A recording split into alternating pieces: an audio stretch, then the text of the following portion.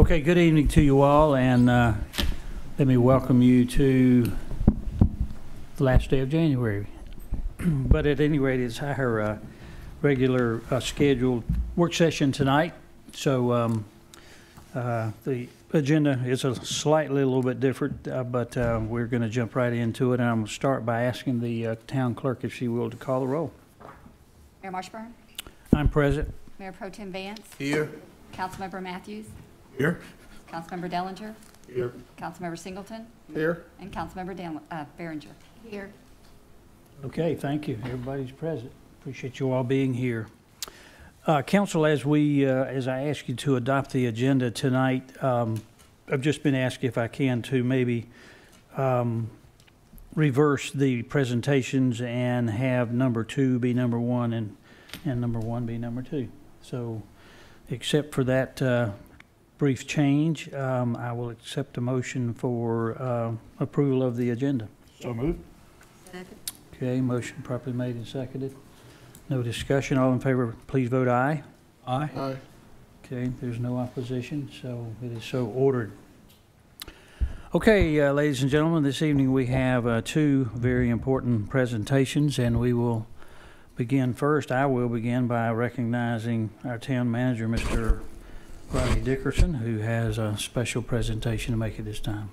Thank you, Mayor, Town Council. Well, tonight we want to honor one of our employees who's set to retire. Actually, today is his last day, and a lot of good family, friends, and former co-workers got together this afternoon and honored him. And we want to talk about him a little bit tonight and say some good things about him. Does that make you come up here while I talk about you? Is that going?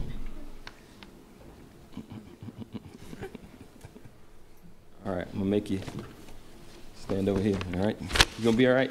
Yeah, I'll make it through it. Okay. If not, I got 2 handkerchiefs, and All right. I'll just pardon a big cry. All right, all right. Oh, oops, didn't mean to do that. So, there is so much to be said about Tony Beasley, but it would take a week to get it all in. I first met Tony in 2001 at the Municipal County Administration course at the UNC School of Government. His personality and his "I've never met a stranger" approach to life sets him apart from others in the course. He has never met anyone that he could not carry on a conversation with. And with that burly voice, you often hear him long before you see him coming. Oh, and don't be in a hurry to go anywhere. Those that know Tony know exactly what I mean. After that course, Tony would email classmates stating he was looking to come back toward the Triangle. I responded and told him we were looking for a building inspector at the time. So Tony was hired as a senior building inspector in January 2007.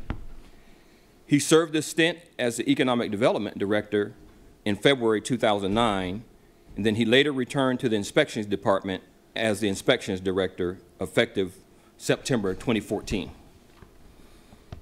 Tony was very versatile and able to fill many roles. Tony is a walking Encyclopedia Britannica, for us old enough to remember what that is. You can ask him anything and he is likely to have a reasonable answer or know someone that can get it for you. Tony, why are my AC lines freezing up? Well, it's likely low on Freon. Tony, my weed eater is not running right. Did you try turning one of those little screws on the carburetor? Tony, do you know this person or that person? Yes. I helped put electrical wire in this house when I grew up working with my dad. And everybody here knows those are true stories. To prove my point, I'll tell you a handful of stories. Tony once drove a van carrying former town manager, council members, and staff on a road trip to visit various town halls, downtowns, and redevelopment projects. It was an out-of-state trip. I wasn't on the trip, but I heard that Tony was driving down the freeway and he would turn his head around to face whomever he was talking to while he was driving. As you can imagine, this terrified some of the occupants. Someone finally said, "Tony, turn around while you drive, unless you have some professional race car experience." And Tony said, "Well, I have driven race cars and taken a few laps around the track." Who would have thought? I still don't think that made anyone feel any better about his driving. Here's another story. During Scotty McCreery's run at American Idol, the town of Garner was tasked with planning the hometown tour. Knowing this was a huge event and would be shown all over the world, we wanted every detail to be perfect. The question of how to provide dressing rooms for Scotty and the musicians came up. We certainly couldn't use the park restrooms. This is where Tony came in. He was able to convince an acquaintance of his that owned an RV dealership 2 hours away to bring a brand new $500,000 RV to Lake Benson for several days for our use. It worked perfectly. How many people do you know that could have pulled that off? One more story, but this one has a different twist. Sometimes in his haste to be helpful, things don't quite turn out as planned. We were having an economic development meeting in the former town manager's office. The meeting was running long, so we all agreed that lunch should be brought in so we could continue the meeting. Of course, Tony volunteered to go pick up something. He went to a nearby restaurant, picked up the food, and called me on the way back to help hold the door when he returned. To my dismay, Tony had ordered 2 big pans of barbecue chicken filled to the rim along with the sides. There was red barbecue sauce running down the pans, which meant it had spilled in the car. He had barbecue sauce on his hands and his clothes, and he brought the pans in with sauce dripping everywhere and got it all over the counter. Now, how were 7 people huddled around a little conference table supposed to eat a full barbecue chicken meal? Sometimes the intentions are great, but maybe it wasn't the best idea, but we did eventually enjoy a delicious lunch. You know, I tell you these stories because that kind of tells you the type of person that Tony Beasley has been since I've known him and since he's been here and many of you know him. He's willing to help out anybody, do anything, volunteer to do, whatever you ask him to do, even if it's not in his job title. We've all enjoyed having him around, the stories, all of the advice he's given everybody, and willing to help you do anything. So in closing, we're going to miss Tony's knowledge, conversation, and whimsical demeanor. You will not find anyone with a heart as big and kind as his. We wish him the best in retirement. Tony, we ask that you enjoy yourself with family and friends, and Jerry, grandkids.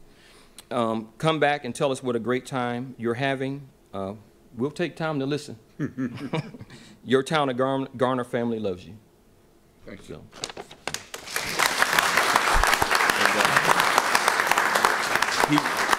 He said he wasn't going to cry, but just in case, I brought him a couple of things. I brought him a umbrella to deflect the tears, a Garner cup to catch them in.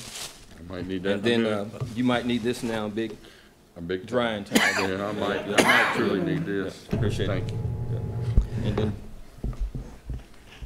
Tony, if introduce your family. yeah, if you don't mind, I'm going to give the council an opportunity just to say a few words before you start speaking, and I do want you to introduce the other folks there. So just kind of be patient there, and we'll let you say something. I'll start with Mr. Matthews over here if he wants to. I always get picked on, but that's all right.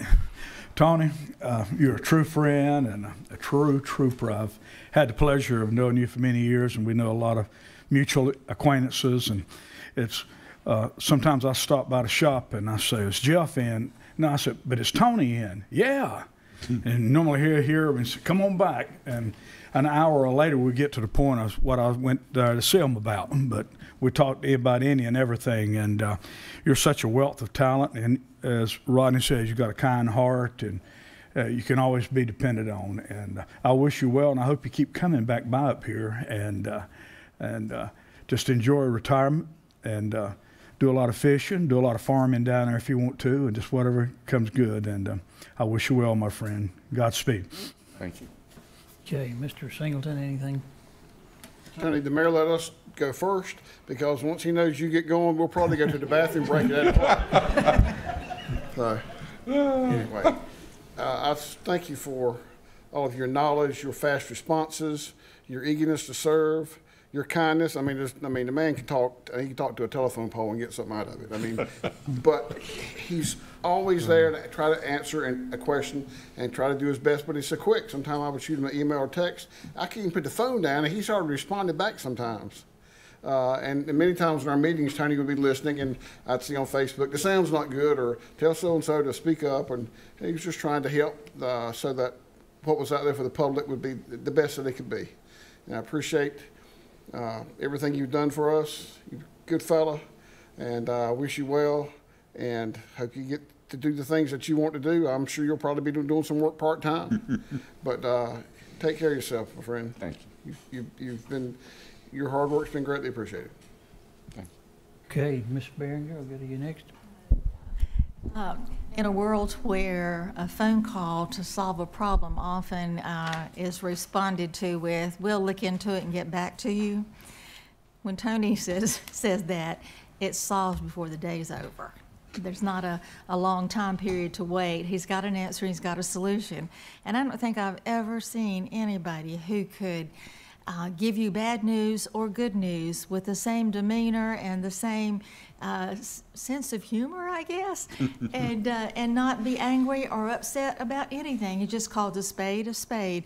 But every time I've ever called Tony for help with anything, I've always gotten the answer to my question plus a little bit more. And I'm not talking about him talking too much. I'm just talking about more information. So Tony, it has been an absolute pleasure to work with you, and I just don't hope you get very far away. Thank you. Okay, Mr. Dellinger. I'll be brief. Just in the time I've been here, I've appreciated your, as Councilwoman Behringer said, forthrightness, directness, your positive energy, and just your depth of expertise. Kind of a big personality, and that makes a place feel comfortable and like home. So you'll definitely be missed, and enjoy yourself. Well, Tony, you and I go way back, even before I was on the council. When I first met you and got to know you really well was when we worked together on the GEDC with the revitalization of the CarnerNC site and going through the process of understanding what it takes to bring back a tax base and just your plethora, your great knowledge of individuals and introducing the state, federal agencies to us. And plus we traveled. We traveled from Boston to Chicago to try to bring a tenant to the CarnerNC site. And you laid the foundation for what we have now with the interest of Mr. Stallings, who pulled everything together so we could have what we have now at the location, which is Amazon. So Tony, you will be missed. I appreciate all the expertise you brought to us and just your willingness and your altruistic heart to help everyone out, no matter who they are. You'll be missed, my friend. Thank you. Okay, thank you. And Tony, before I call on you, the mayor wants to say a few words. I'm not sure I can add much to what's already been said. Many accolades been given this evening. Many people would say that when you reach retirement, that's probably the pinnacle. And so, you know, if you've been climbing all this time, you've reached the top finally, and I congratulate you. I think when I first became a town council member, essentially 16 years ago, I think you were one of the first town employees that I met. Horton Watkins was the town manager at the time, and I think you probably told me your name, but after we chatted a little bit, and we finally ended the conversation, I went back into Mr. Watkins and said, can you tell me that man's name? He said, he talked to me a long time, and I want to remember who he is. So, but we've had conversations since then, and I would echo what several have said. Anytime I've contacted Tony and asked about an issue, and there have been several where neighbors were kind of in a contentious argument over a housing issue or whatever, every time I've called you, you've been very prompt in getting back and even sort of taking the lead, actually, in getting back in touch with the feuding parties sometimes, and in your own way you calmed things down and made things better. So you've been an asset to our town. I commend you for the good work you've done, and certainly wish you every success and happiness in the next phase of your life, whatever that is. So now, my friend, I'll recognize you. I was going to say 3 minutes. That's what we're going to limit most people to. But to try to make sure it's all typed out. to try to keep me on track and keep more than that, my emotions intact. So first I was going to say good evening and council and mayor, and if I could, I do want a few minutes of personal privilege, if I may. And we've already mentioned it, as everybody said. I made sure I know our 9 o'clock bathroom break, so this keeps us well under that, I promise. I do want to introduce 2 people, and then I've got my staff I want to introduce towards the end of this, but I do want to introduce my brother and my fiance, Jerry. They've been great. So I'm going to get back to my speech so I keep my emotions in check the best I can. So council and mayor, first and foremost, I'm blessed, I truly am, to be ending my career in local government here in Garner. I am very humbled to have been able to see this day come in my career, especially for those that remember November 2011. So that was sort of the check mark for where things changed and moved forward for me. When I started full-time in local government, I never thought in 1984 that I would have a lifetime career in public service, and I didn't, but it's been fabulous. At that time, in '84, after graduating college and starting full-time in local government, I had worked in Salemburg for the Department of Justice, and I'd been a deputy sheriff for 3 years trying to get through college. So, you know, those years are still public service years, but they don't count, but it sort of exposed you to what all you were going to do. But during these 38 and a half years, I've had the privilege to be mentored by just 4 town managers. That was Duke Wisnett, John Gray with the city of Lexington, Hardin Watkins, and Rodney Dickerson with the town of Garner. And only 2 assistant town managers, and they came late in both of those tenures in both municipalities. And that was Alan Carson and John Hodges. The point of that is stability and commitment that these towns have had by their managers and by the professionals that they had, which, you know, gave me guidance and all. I'm thankful for all the opportunities and the experiences that were afforded to me over these decades, because they helped shape who I am. You know, both government units, and specifically here in Garner, we've been pro-development. I mean, pro-staff development, and we tried to recognize that. And anything that's been done through that was accomplished in the communities was because of the collaboration of all those. But when I was at Salemburg working for the Department of Justice, their assistant director, his name was Ed Bolte, and he told me during my college internship, he said, "Son, it's easier but better to do it right the first time than to go second class. Always try to leave things better than you found them." And that was when I was finishing up college there. So that sort of became my mantra in public service. Can we leave it better than we found it? And you're not worried about who gets credit for it. Just leave it better than you found it. So throughout my career, I've been fortunate to have management and town leaders, especially y'all, the town council, that have understood the importance of our jobs. You know, what it means to both of them, getting relevant and knowledgeable feedback that y'all, since y'all spoke already, some of this was there, but knowledgeable and feedback and advice on issues within the area of expertise of your staff that y'all have here at the town. The residents, the development community, the importance of professional and technical development training, and the continuing education and advancement of our profession. The ability to serve on, you've given us the ability to serve on boards and commissions, and I appreciate that throughout my tenure, whether it's been nonprofits, volunteer at community and schools, serve on the advisory council for the credit unions, work on ad hoc committees for the General Assembly. You've allowed us that opportunity, which keeps Garner and us in the forefront and allowed us to sort of have an advantage on things to come. So for that, I thank you also. It's easy to forget the inspection industry is a public safety entity. It really is. But that's where we're housed. We're housed in the North Carolina Department of Insurance, Office of the State Fire Marshal. All of our staff has to take oath of offices, and that's what it's all about. So what's changed over the last 4 decades? I go back in 1984, our code books when we entered weighed 4 pounds. Right now they weigh 45 pounds. That's just to do your basic job. But as I tell everybody, it's really only ounces, because now we're in the world of electronics, so We have access to the codes with the tablets they have in the field. The town purchased them. They're online for our inspectors to use.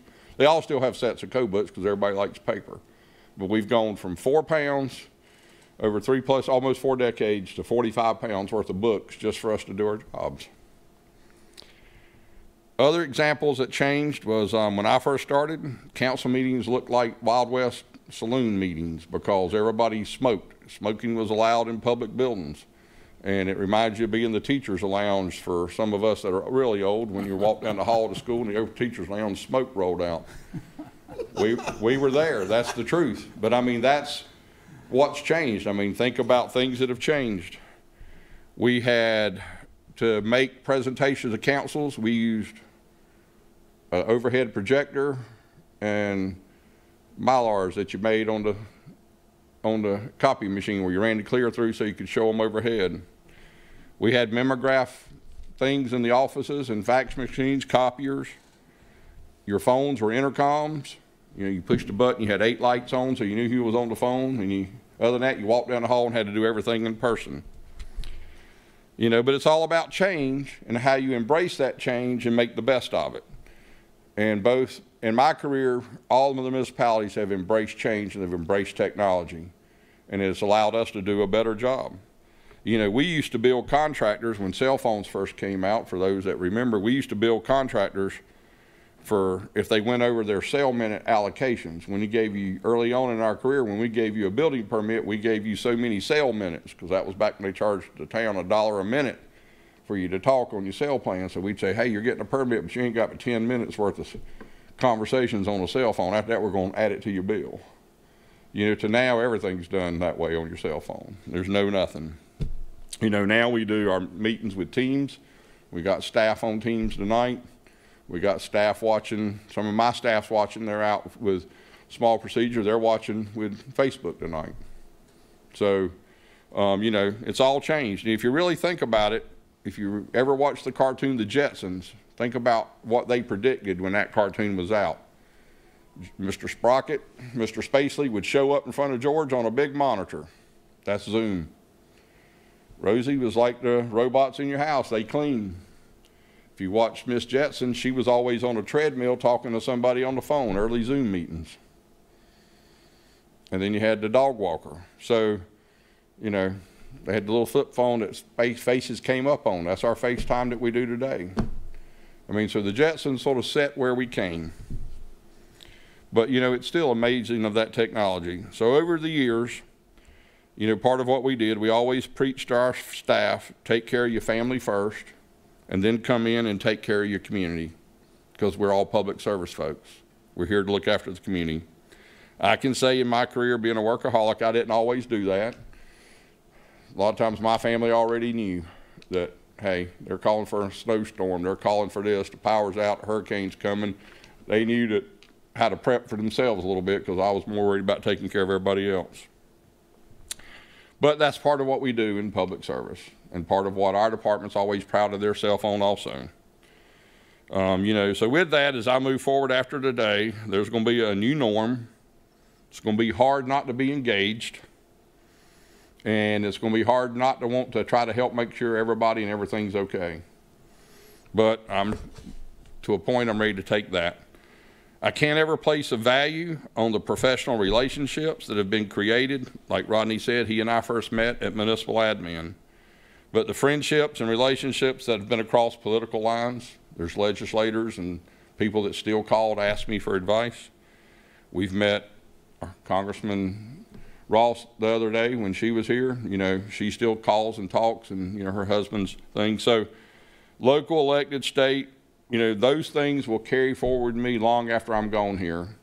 But some of those friendships and relationships will still help the community even long after I'm gone also, because, you know, they're still friends of Garner. They weren't just friends of Tony.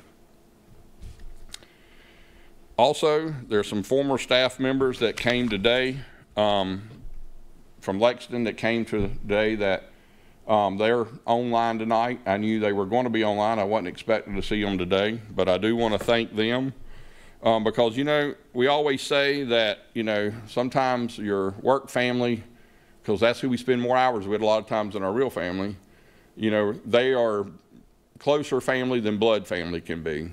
And the three that came today, Nancy, Wendy, and Quentin, are that. And I have that same relationship with all of our staff we have here today, and I'm going to introduce them in just a second for a reason. I can't explain the angst necessarily that I've had to try to decide the job to retire from a job I truly love, because I do truly love it. But I've came to a point that's the right time for me.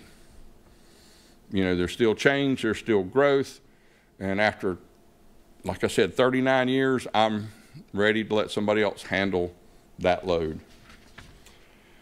But I was reminded just a few weeks back that, you know, how do you look at success? You know, what are some of the things that you can look at and say you had a successful career? For me, part of that was that I've hired people that have now retired with 30 years of service. I'm still working, but they've retired. And we had one today that was still here. She's still working 33 years later from when we hired her. So we've always had the ability to find the right people with the shared vision. And so as a council, I want to say you have not failed to support me or this inspection department in the town of Garner. You've given us resources to do our jobs effectively and efficiently anytime I've asked, and I thank you again for that support during my career, because that has made a difference. So if my inspection department would please stand up.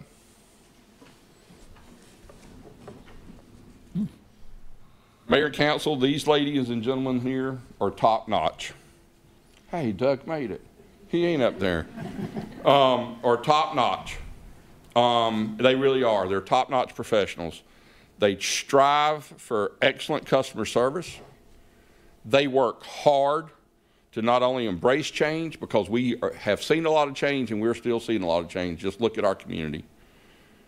But they are change agents. They're the ones in the field that are doing it all. And I promise each of you right now, I can tell you, as a promise, it's been because of all of them that I've been able to accomplish anything. Because it's not me. I'm just a person on the bus, and we got the right people on the bus. And so with that, I'm proud of each of you for your work, and I appreciate what y'all do for Garner and what you've done for me, and I applaud you for that.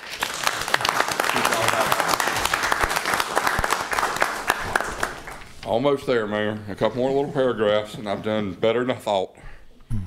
So who remembers the movie or TV show, or the little movie that was on TV called Snow Day? Anybody ever remember seeing Snow Day? We're not that old. Well, that's right, you're not that old. You know, if you remember the movie Snow Day, you know, it was like, hey, wow, it snowed. You know, so the plowman's trying to get the roads open to get everything back into town, but the kids want another day. And what happens during that time frame? If you remember the movie, the little girl decides, hey, I'm going to stop them from plowing. And she remembers her brother's superhero collection that's on the wall, and she goes grabs one of the superheroes. And she's using that to try to ward off the snow plow. So if you remember that, many years ago, I had a town manager give me an action hero, and he's right here. He's called the EE Man. And why? It's because he's exceeds expectations. He's the superhero with a cap. He exceeds expectations. And when the manager gave it to me, he said, it matched my work ethic, and it's been in my office and my desk ever since that manager gave it to me, as part of that other process of like, you're giving me something to do, well, what can I do? I need to do it to where I exceed your expectations, or exceed my own expectations, which are usually worse than yours. So with that, it's time for me, as I move on, I want to pass my exceeds expectations thing on to another person in my department, because over the last year of preparing a little bit for my retirement, he stepped up. He's done a lot. Y'all have named him interim director, and Paul Padgett, I know, will continue to exceed your expectations as he has mine. And I'm going to give this to Paul to be his challenge as he moves forward. with his career to always try to exceed expectations. You're here.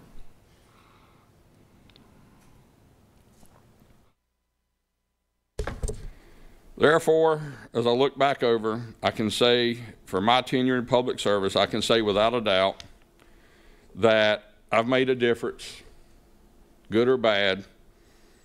As y'all said earlier, y'all mentioned some of them, to both inspectors that we've done, architects, engineers, other towns and communities. As I said, y'all have allowed us a lot of opportunities. We've had to go assist other communities during state of emergencies, floods, hurricanes, storm assessment. Buildings they didn't have inspectors that could make inspections, and we would send some of our staff to go help them. And we've done all that. And so I hope that throughout that most of you will think I've left a positive change in Garner. And they will continue to be that positive change. Also tonight is my last presentation before you as the council, a formal council meeting.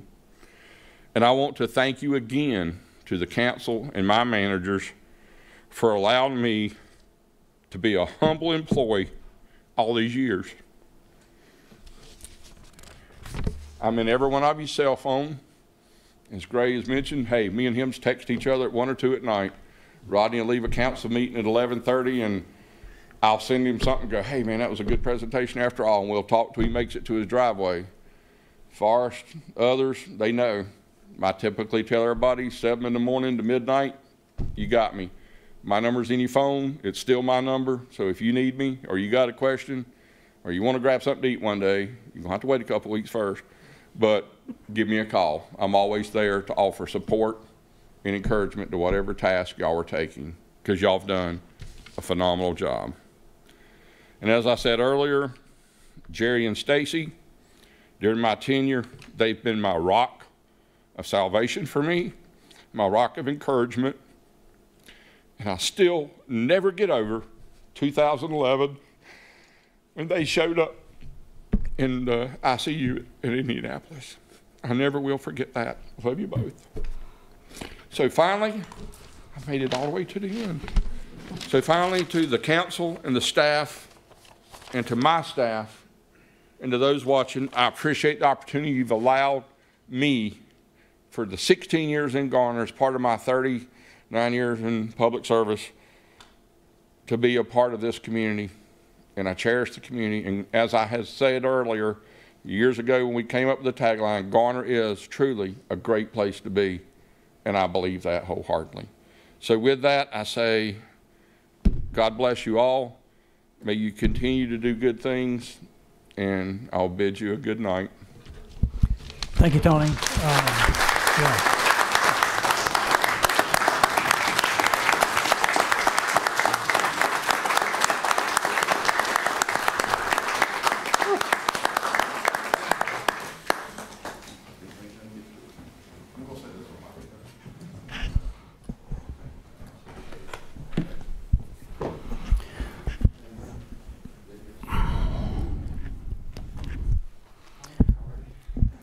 Tony, just so I can say you didn't have the last word, I'm going to say this. After tonight's presentation, I don't think I'll ever have to ask again somebody to tell me what's that man's name. I'm gonna know you as EE Man. Okay. That's it.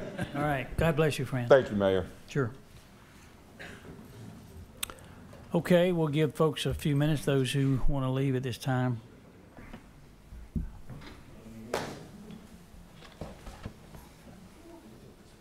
Okay, we have one other presentation, recognition. I'm going to call on Mayor Pro Tem Mr. Elmo Vance. He's already there at the podium to read a proclamation that is very important. It's part of actually a state of North Carolina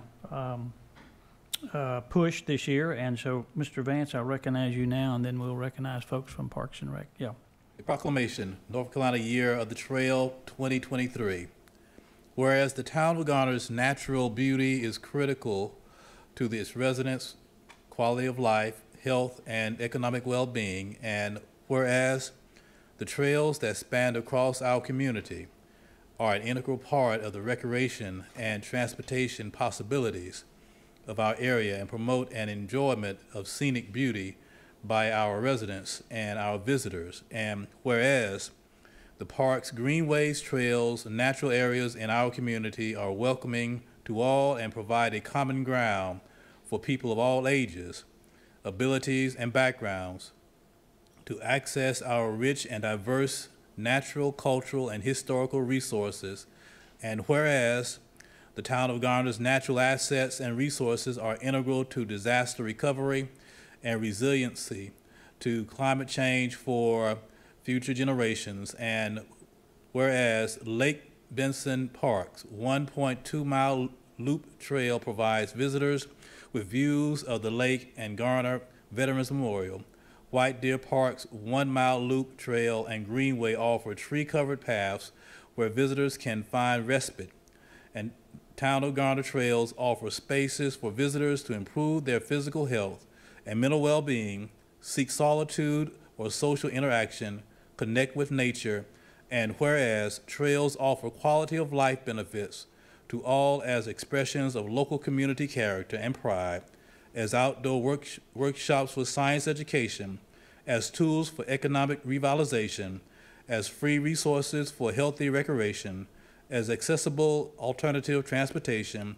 and as sites for social and cultural events. And whereas the town of Garner recognized the importance of providing connections between neighborhoods, parks, and other activity centers, promotes conservation and preservation of our natural resources, and works to promote environmental education in the community. And whereas the North Carolina General Assembly designated 2023 as the year of the trail in North Carolina to promote and celebrate the state's extensive network of trails that showcase our state's beauty, vibrancy, and culture. And whereas North Carolina is known as the Great Trail State, now therefore I, Ken Marshburn, Mayor of the town of Garner, proclaim 2023 as the year of the trail in the town of Garner and commend its observation to all people. Okay, thank you. And I'll recognize our Parks Director, Miss Maria, I call her, if she would come forward, and you can present that to her, and we'll hear comments from her. Thank you. Well, we are delighted. Thank you, Mayor and Council. Good evening. We are delighted to be part of a statewide coalition that is bringing attention to the beautiful trails that are across North Carolina, and we are immensely proud here in Garner, in our department, to have the beautiful trails at Lake Benson, which are probably one of the most utilized trails in the state of North Carolina. And then we also have the amazingly sort of peaceful and gorgeous and just full of nature trails at White Deer Park. Both are, again, perfect places for people to enjoy nature, to exercise. And we're also excited in the year of the trail, we're initiating the work for another trail, the South Garner Greenway Extension. So it's the perfect year, and we're really proud to be part of this. And I'm going to ask Katie Lockhart, who's our Parks and Nature Superintendent, to tell a little bit about the programs and activities that we have planned to, again, bring attention to the trails that we have in our park system. Katie? Good evening. Good evening, Mayor, Council. So we're really excited about the Year of the Trail. It's an opportunity to celebrate trails and outdoor recreation across the state, and that's what we're about over at White Deer Park and with the Parks and Recreation and Cultural Resources Department. We have a lot of really fun things planned for this year, some things that have been around for a while. We've got the Storybook Trail, of course, Trick or Treat the Trail, which uses the loop trail at White Deer Park for trick-or-treating. But we're adding a lot of things this year. The staff at White Deer, Colleen and Allison, have been working really hard on night hikes, full moon hikes, birding hikes. We've got a lot of citizen science coming up, so getting groups to come out and document different species that they may see, plants and animals.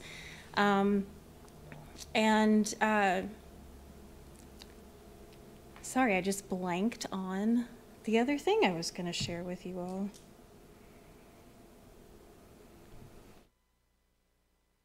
Please forgive me. And then Friday morning bird walks. One of the things that we're also looking at is increased accessibility for our trails. And so we have a group called Birdability that's been looking at some of our existing trails to determine if they're appropriate for people with all kinds of abilities, whether they're in a wheelchair, whether they're walking, whether they're moving with some kind of other motility device, but to really make sure that we're offering something for everyone on those trails. So we're excited, and we'll have that information out in the next brochure, and then you'll see new things added throughout the year. Okay, thank you. Okay, thank you so much. Thank you, Mr. Vance. Ms. Maria, while you're there, we're going to move right into our section of the agenda on the discussion and reports. And so the first item of business is a presentation on the Jurgen Park Phase 1 picnic shelter concept.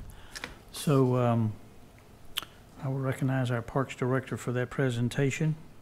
Right. Well, good evening again, Mayor and Council. Let me open this up and get to the first page. So presenting to you tonight, moving forward with the development of Jurgen Park, which is one of our new parks located not far from Town Hall, right on East Garner Road. The purpose of this presentation, we have two options that the design team is proposing for the large picnic shelter at the first phase of Jurgen Park. And our goal is to get your direction tonight on next steps to take on for this particular part of the project. It's a bit of background. You may recall, we have been working with Jurgen Park for quite a while. In 2021, in May, the Town Council approved the master plan. Subsequent to that, we initiated the work with the McAdams Company to develop the 30% design development, as well as cost estimates and a phasing plan, and that work has been completed.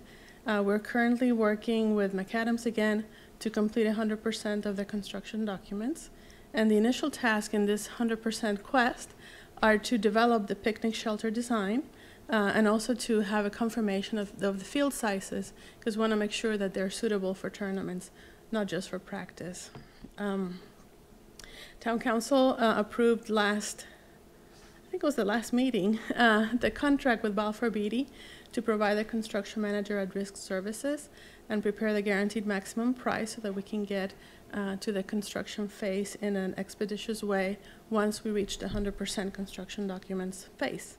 We also have been looking for additional resources to augment or to leverage the investment that the citizens of Garner are making in these parks. We secured a grant from the North Carolina Department of Natural and Cultural Resources through the Parks and Recreation Trust Fund. And we also continue to apply for other grants, again, to leverage the funding that the citizens have approved. As I said earlier, McAdams is under contract to complete the design of Phase 1. There's only one vertical structure in Phase 1, and that's the large picnic shelter. But the design concept should also be suitable to be adapted as we move on to Phase 2 in the future, that there's a family of design that really works well for the site. We asked them to connect the design to the agricultural history of the site. You know, it's a very visible location. It's in historic downtown Garner, and the theme of the master plan was the peaks of preservation. The design team provided 4 options. They're the same sort of aesthetic family.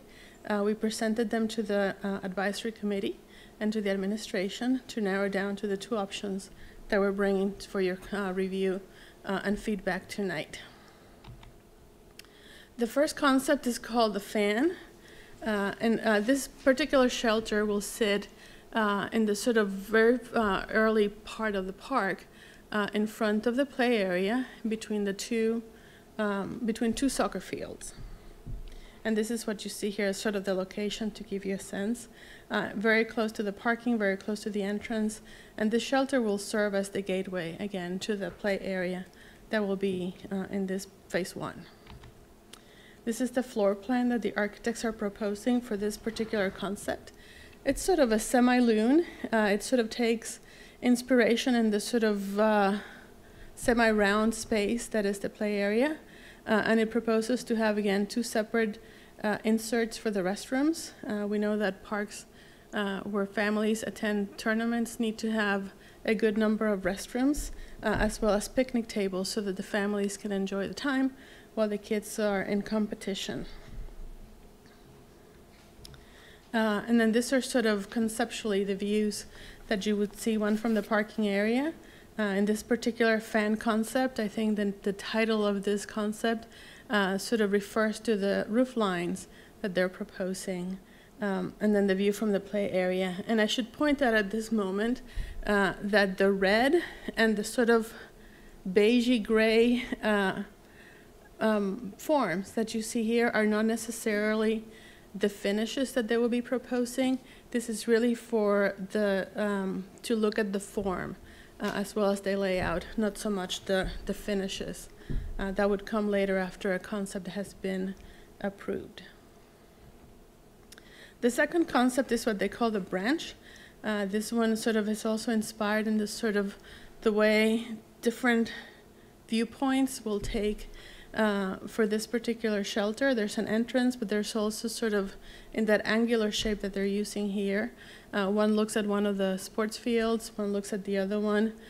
Some of the smaller ones are sort of looking towards the front of the park. That was sort of their approach to this particular one. This is the layout. This one is has the bathrooms or the restrooms are a little bit more separate than they were in the other iteration. And again, sort of picnic table spaces. The different views from the parking area. This one also has an entrance, but as you can see, the peaks of the roof lines are not as noticeable or as dramatic as they were in the other version. Side by side, so you can get a sense of the floor plans. And then sort of a quick summary. The fan is about 4,500 square feet, and it has about 1,700 square feet that are specific for sort of the gathering space. It has a larger entrance, much more noticeable, and the restrooms are closer to the seating area. The other approach, the branch, is a little bit smaller, slightly over 4,000 square feet, but it has more square footage dedicated to the activity space, to the picnic area. And it also moves the restrooms to the edge and not as close to the active space to provide some additional privacy. So our next steps, again, we want to get your direction on the preferred option or approach that you would like to see in this particular project. And pending your guidance on this, we will notify the design team to continue their work with the picnic shelter. Just as a frame of reference, these are existing picnic shelters at Centennial, Creech Road, Garner Rec Park, as well as White Deer and Lake Benson. And this was not in what I sent earlier. I just added this as a frame of reference. And then Mr. Singleton, we received an email from a citizen that had some questions and concerns, and he shared a link to that he had done some research, and Mr. Singleton had asked that we bring that and have it available tonight. And I think that's my last slide. So with that, I send it back to you, Mayor. Okay, thank you so much. I think the way I'm going to proceed from here is to ask council to make any comments and or ask questions of you after your presentation. I think we had one person, we had a sign-up sheet tonight, maybe who wanted to speak, and so we will seek to make sure people abide by our 3-minute time frame, since we want to move along as expeditiously as possible. But council, I'll start with Mr. Vance to my right to see after the presentation if you have any questions for Maria. No questions at this time. Okay. Mr. Dellinger, anything? I'll come back around. Okay. All right. Ms. Behringer? I do have one question. Since that park is part of the historic downtown area, it doesn't seem to me that the two plans that we are seeing blend into the historic, what do you want to call it, design. And so I'd just like to have some more discussion about that. Okay. you making a general comment, and then we'll let others ask her a question, or were you wanting to hear from her? Later. Okay, all right, thank you. And Mr. Singleton. If you give me the chance, I could stay here and talk as long as Mr. Beasley should do if you really want me to. I'll I start prefer you and not. let it come back around. All right, and This just, I don't like either one of them. I've emailed staff, they know my displeasure. These are not attractive at all, I'm sorry. They're just not. I've looked at other shelters. I went out to Nightdale today and looked at theirs. I'd seen it on Mr. Dellinger sent me a picture, so I went today, naturally when it rains when I get out there, but and looked at where their stage is at Nightdale Community Park, which is very nice. This is going to be the main structure for years because, I mean, it's going to take us a while to get phase 1 done. Of course, we know how much it costs. It's going to be a long time before we get to phase 2, I think we all understand. And this is like the showpiece. I mean, when Lake Benson Park was done, the only thing at Lake Benson Park was the path and the shelter. That was it. And, you know, I remember it long before I was on the council, but that was entertaining television. Watch that town board go back and forth about that shelter for weeks. A little bit of history. That was supposed to be part 1. The other is supposed to be a part 2. They're supposed to be one connected. That's why the awning's on the end. They were supposed to connect, but they only built part 1. So a little history there. Anyway, I look at, I don't like the fan. I don't like the second one. I mean, we talk about development coming before us and breaking up roof lines, not having blank walls. And right there we have no broken roof line. You have a little bit of point at the entrance, but the view from the play area is just Can you pop that one up? flat thing. And the walls, I look at the bathrooms, especially the second one. You know, we don't need to have the bathroom doors coming out right at the picnic area. I mean, on one of them on the branch, the doors are right at picnic tables. I don't think any of us have bathrooms in our kitchens or dining rooms right beside where we're eating. I'd like to get the bathrooms on the back side of this and the front side of this being something that when people drive in and see, it looks, oh my gosh, that is very impressive.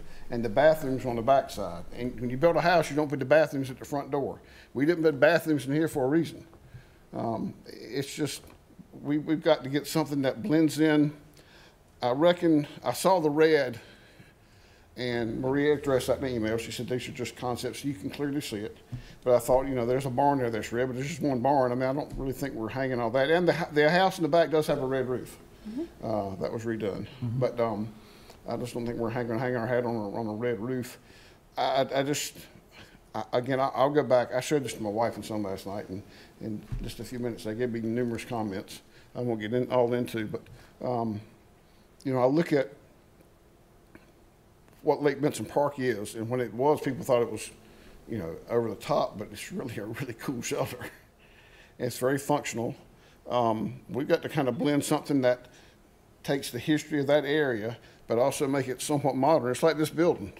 When we did town hall, the consultant and our manager at the time wanted this to be very modern, and it was supposed to match the library.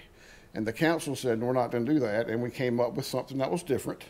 It didn't match that, but it matched the brick in the neighborhood.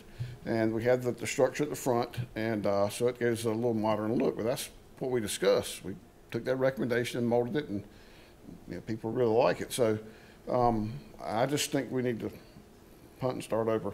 That's my opinion. I'll be glad to sit and meet with staff and show you what I'm talking about. Again, there's just little things like just the bathrooms are so prominent at the front. It's just a blank wall. That just should not be what people, when they drive in, should see. There should be a structure that comes around the front. The bathrooms, if they can be placed at the back, where they're not out of the way because you can see them, but they just should not be the first thing that we see. I'll stop and go on round 2 when it comes around. Okay. Mr. Matthews, I recognize you. A lot of good comments. Just one observation. I think we're looking at that as we found with the other parks, we never have enough picnic tables. So whatever concept we do come up with, I think we need to make sure we have plenty of picnic tables as we can, because they do get, you guys know better than I do, they get booked and they're widely used. So we'll figure all this concept out, I'm sure. So I just want to throw that little part in. Thank you. Okay, before I go back with another round with the council, I'll ask Maria if there's any particular comment she wants to make at this point, or we'll hear further. We wanted to get your feedback and to really sort of bring that back to the design team. In terms of layout, we certainly wanted, for it to be a practical layout that would really sort of allow for a lot of picnic tables, for family engagement. Also thinking that if there's a tournament, it would be nice to sort of have two teams have their own little space, if at all possible. So that's why we're sort of thinking that the layout of the branch, even though the bathrooms are certainly in an awkward location, we like the way that one sort of provided almost like two shelters in one in that space. But we will go back to the design team and provide this feedback.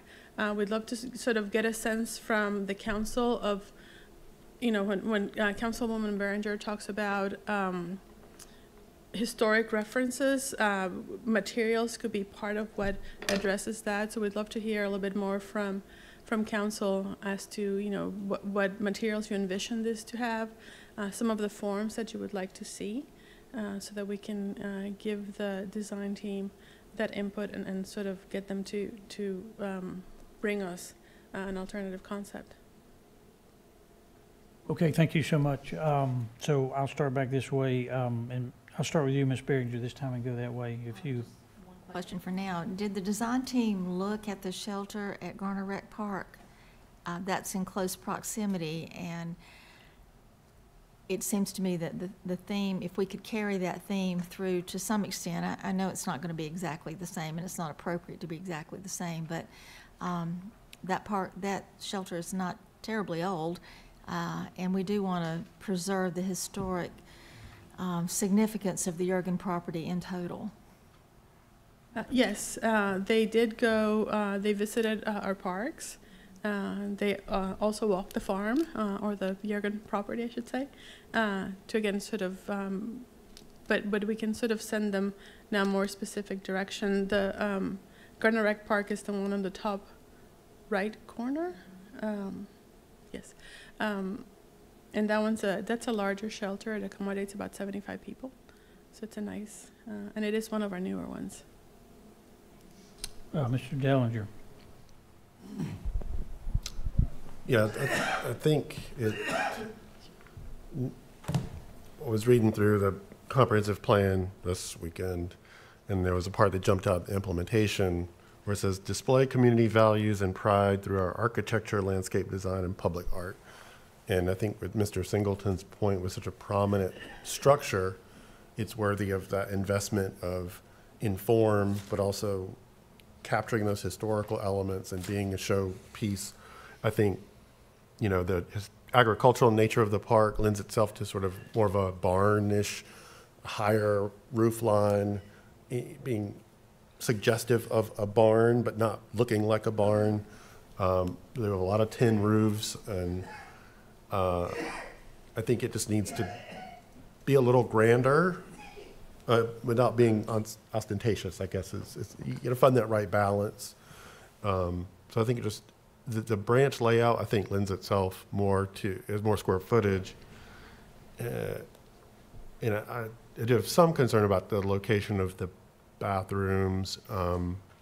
They're actually better against the road than against the play area, because then people can't see the play area. So I'm not sure how we can reconfigure it to push them out to the side further, so there's more of a bigger entrance in the middle.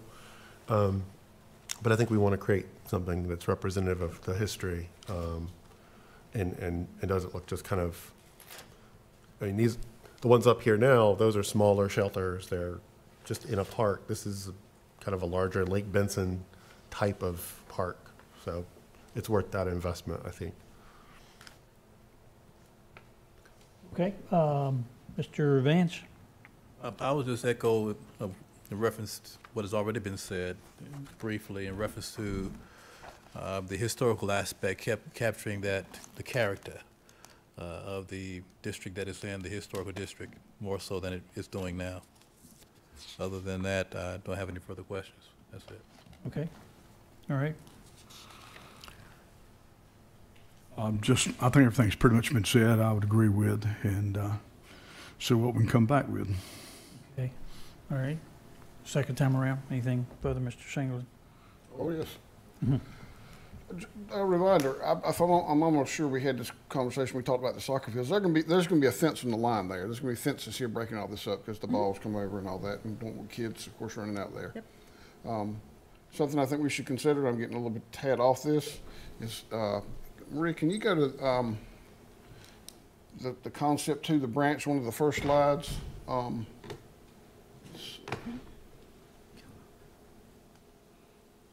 Right there, the one that says number 8. Yes, I think we should consider putting a small shelter down near the end of the teardrop. I remember how the 2 small shelters got at Lake Benson Park. We had a town council meeting down there. We talked about what we were going to do. That's when there was just one shelter. Staff had recommended the one on the right. Some of us wanted smaller shelters. I held the stake that Mr. Montgomery drove the stake in the ground for the one on the left is, and Mr. Sample went out in the woods and put that one there. That's how the shelters got where they are. And we helped pick out those little designs. I would think a shelter. Some people may want to get away from the crowd. With small kids that may be, you know, crying or upset or whatever. I think a small shelter or 2 that down there would be an appropriate place. Again, I get back to the fact this is going to be the grand structure that people are going to see for years. And I had no trouble with the bathrooms blocking the sight line. If they want to see the game, they'll go down there and see the game. I'm not worried about that. I just don't think bathrooms should be at the front door. We talked about putting extra bathrooms at Lake Benson years ago, and they were going to go at the front right as you came in, but this is before the Veterans Memorial, and had a citizen call me and talk to me, and she said, that's when we went to, do you put the bathrooms at the front door of your house? It's like, no. They said, well, why would you go first thing in the park? There'd be a structure there for bathrooms. It's like, good point. I said, what about the other side over there where the gazebo is? Same thing. You never put bathrooms down there at that place, down at that part of the park. So I just, we need to, again, punt and start over. I think there are other structures that could look grand but not be overbearing. We got to think how big that house is that it's going close to.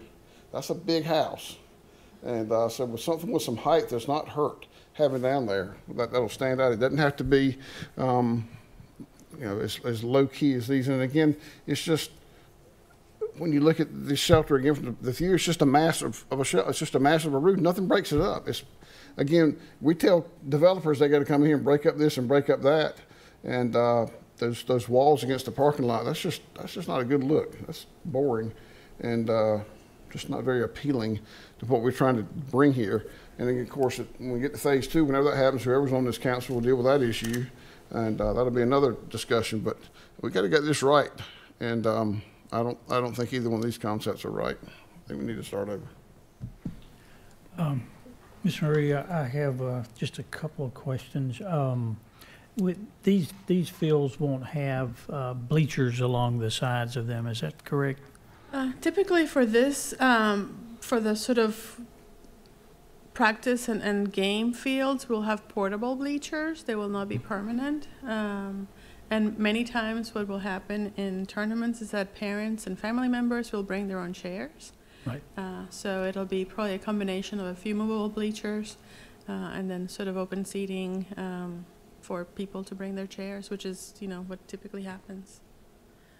Phase 2 will have this sort of what they call championship field that will have permanent bleachers, but that's sort of, again, phase 2 in the future.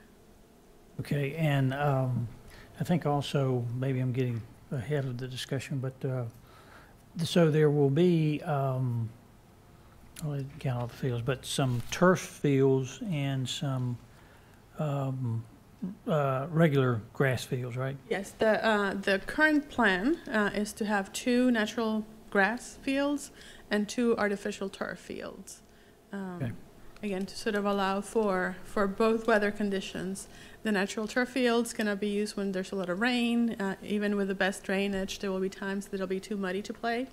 And then you do have on the other side, the artificial turf. If it's excessively hot, they can get very, very hot. So we think that by having both options will certainly expand the opportunities for play. Okay, yeah, I know we talked about that before, and that seems reasonable. And this is maybe a silly question. Would the turf fields be together and then the grass fields, they Yes. won't be interspersed? Mm-hmm. Yeah, okay. Yeah. All right. Okay, let's go around one more time. Mr. Vance, I'll go back to you. Taylor? I think another shelter at the end of the play area makes sense. I think looking at the master plan as well, there's the area right across this road that's sort of an entrance to the pads. There's open area there where there could be some one or two smaller shelters. I think you can't have too many shelters, particularly when you have a lot of people out and they want to find some place away to eat or, just go and hang out. So but that area right across the street is large enough for at least one small shelter. And it's in that side of the park. We have a lot of shelters on the other side of the park, a lot of small shelters, but we only have the large shelters on this end of the park. And so I think we need to add some more for that phase one and kind of find little pocket places for those. But that's all. So thank you. Vance, did I get back to you, or am I going this way? Okay, excuse me. All right, okay. Anything further here? One thing I'll touch on there, a couple things. One, having coached for several years, the bleacher, Garner's lucky we have bleachers at South Garner, and also we got benches added after a couple of years. Many of the other places you go don't have the benches. As Ms. Rhea said, you bring your own chairs. Right. The turf fields have a drainage system also. So that's all built into it. And they do get hot. She's right, you got the black beads in there, and if it's an upper 90-degree day, they hold heat. I mean, we had a tournament at the main field at Castle, and it was so hot we had 10 minutes, played for 10 minutes, stopped for 5. It was in the upper 90s, and they are like playing on fire. And that's the one advantage the grass doesn't have. I mean, it does have, but when it's raining and they want to practice, and you have to cancel practice, the turf gives you that opportunity.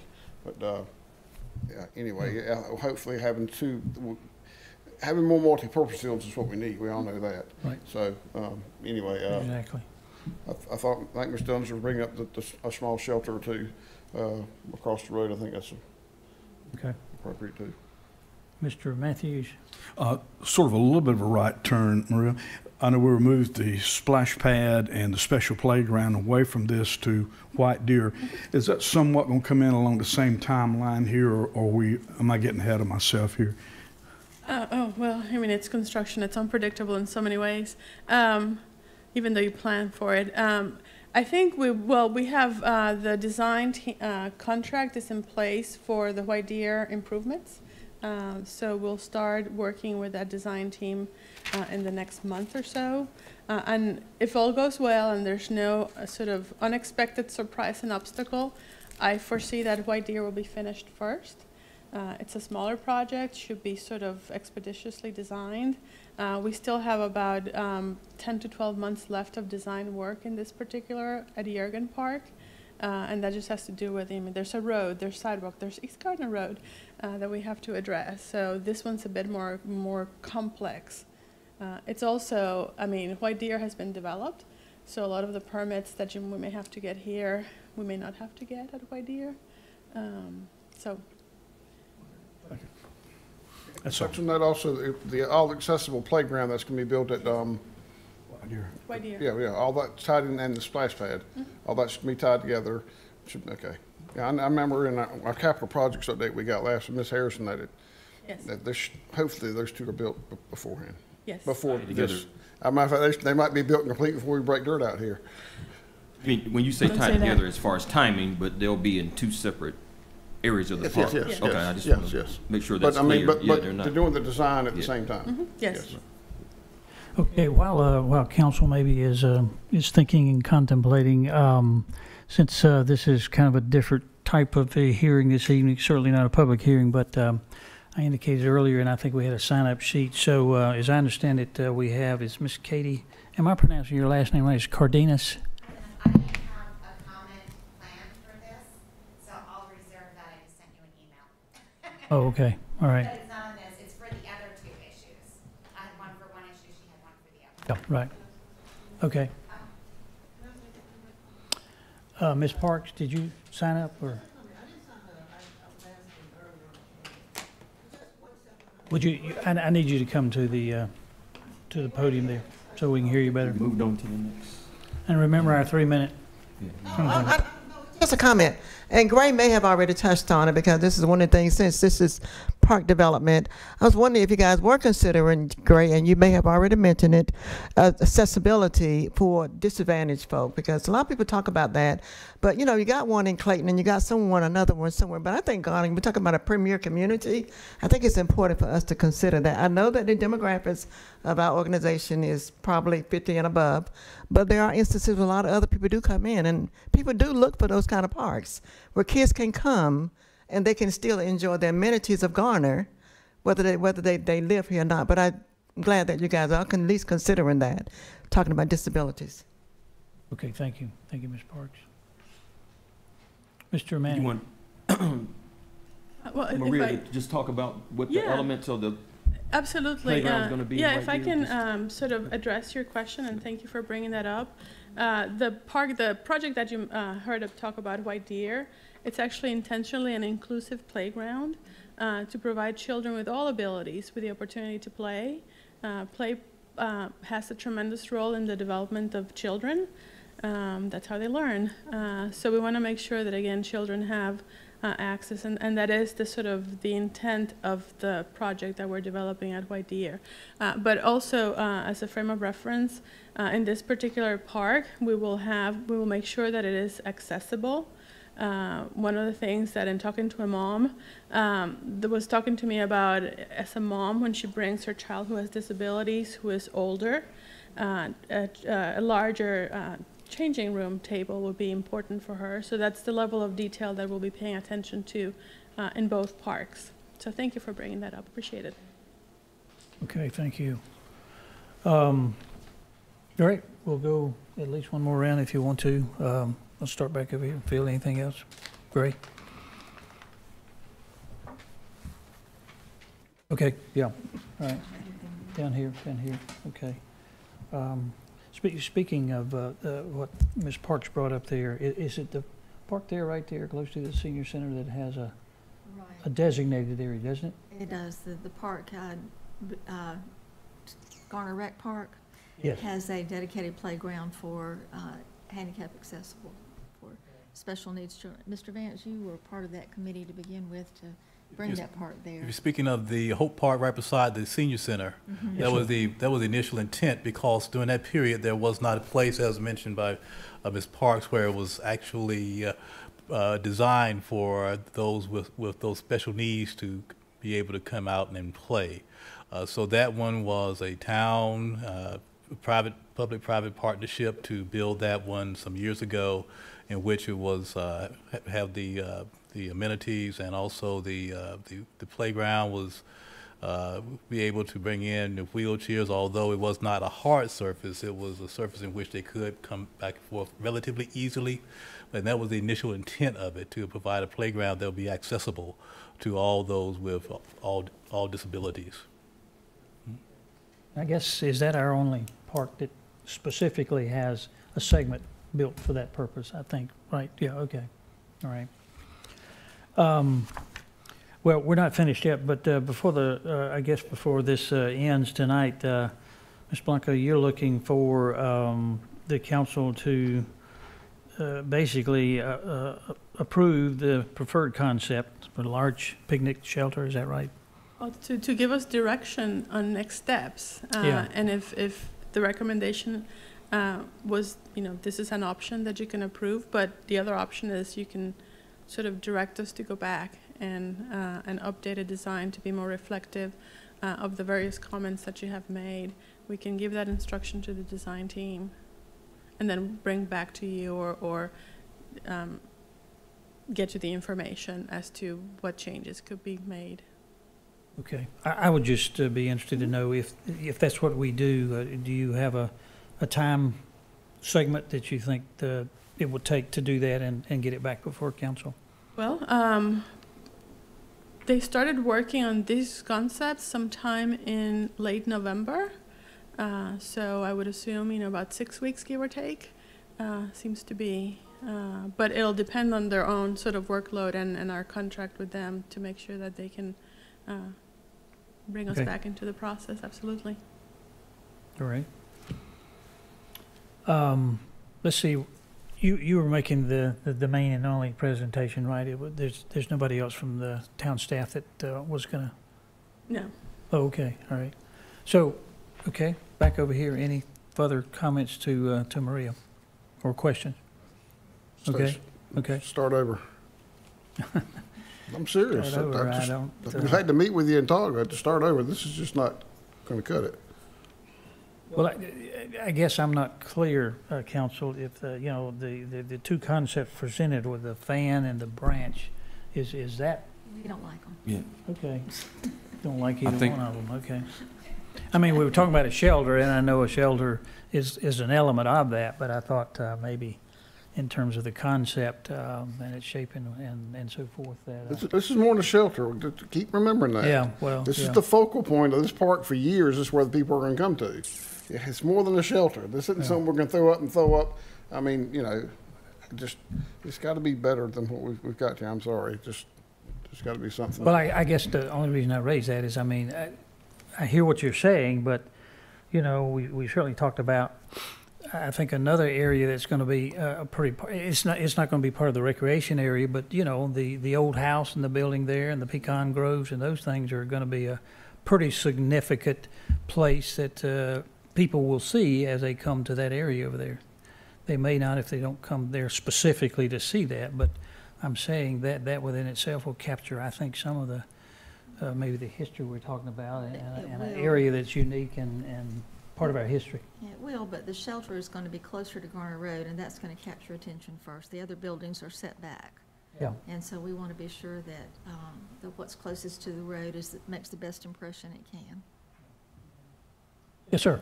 Yes, Mr. Mayor, I think we got direction to look at some more concepts, go get back with the architect, take the feedback we heard tonight, and just come back with some more ideas. I think that's where everybody is right now, and we're going to go do that. So.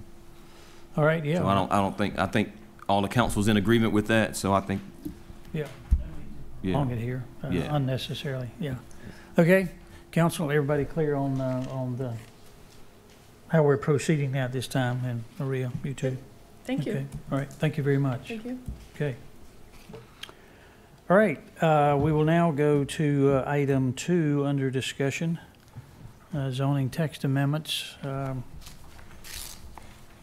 Triesenberg, our planning director, will present on this issue.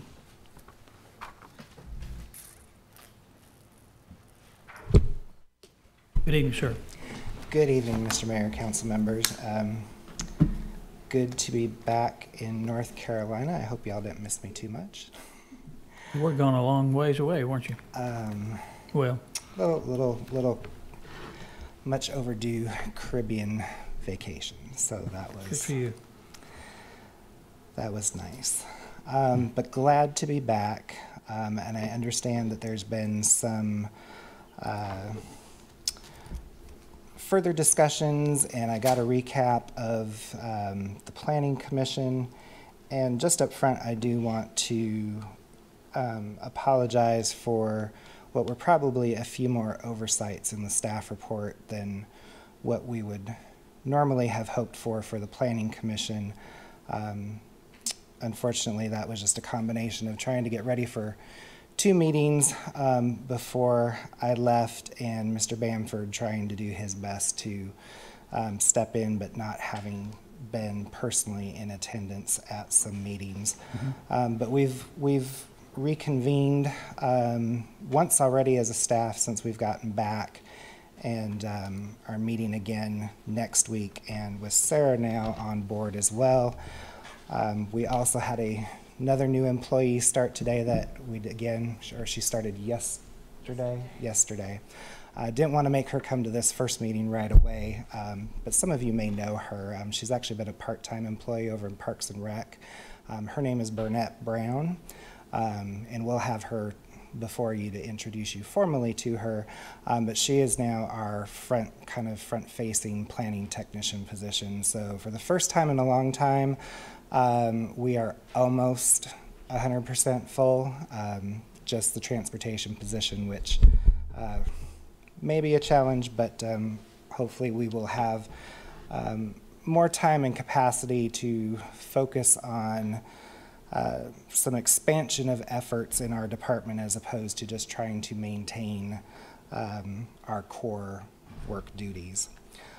But I did just want to provide a little bit of an intro again to this discussion. I know you all have a lot I'm sure that you want to contribute.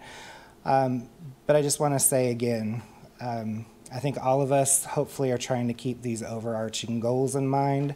That, one of our goals is that we do want to have an early and robust conversation about project proposals and have those conversations with the impacted communities. Another, though, is to provide a predictable and readily understood review process for the property owners and their development partners. And so together, I would hope that we would all agree that we hope to have both the impacted community and development partners on both sides engaging each other in good faith throughout. So again, just a little bit of history, again, for those who may be watching this for the first time. Under the previous UDO, the mailed notice requirement was stated that it was property owners within 300 feet. This was a fairly simple GIS calculation. However, there were two caveats which made it much more complex.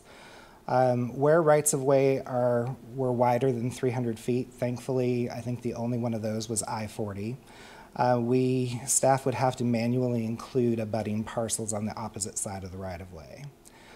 But then there was the more complex one, which could easily be misinterpreted or misapplied. There was a requirement basically to manually examine in every direction possible, radiating from the subject area, that if only one parcel existed within that buffer area, then we would have to highlight that parcel and then manually include every other parcel not already selected to add it to the mailing list. And there was just no convenient way to try and automate that kind of procedure. And it was prone to easy differences in opinion on what was affected and what wasn't. We talked a little bit about this, the UDO draft coming out of committee. There really was not any consensus on either the distance or the owner-occupant matter. The consultant struck the problematic sentence, however, the one that I was just talking about, that said if the notice only includes lots immediately adjacent, the mailing would be extended by one lot beyond the required notice area. After that, as kind of a placeholder, they did have the address within 300 feet. They did change it, some of the wording, so that it would also include the occupant of a single family property. The way that they identified the parcel site address, and I can show you how that looks in the county IMAP system here as well. But then they also put in at some point one of the ideas that had been talked about even before the UDO rewrite got started, about a parcel being part of a larger subdivision, that if one parcel was included, then the entire subdivision should be included.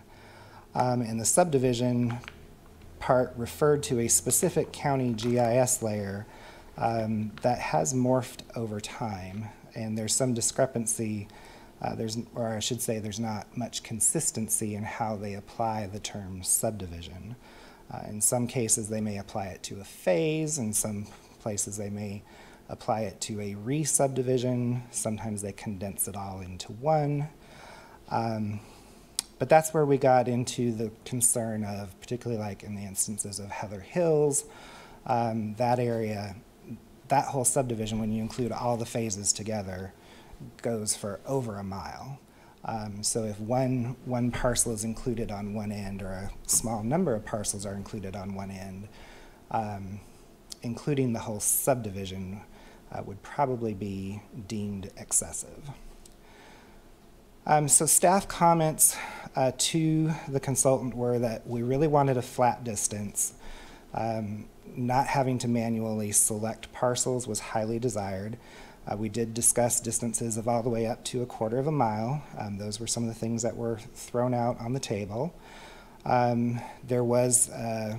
We did also notice that there was commentary in the UDO mentioning that it was a best practice to mail the HOAs if the subdivision was impacted as kind of an alternative to that.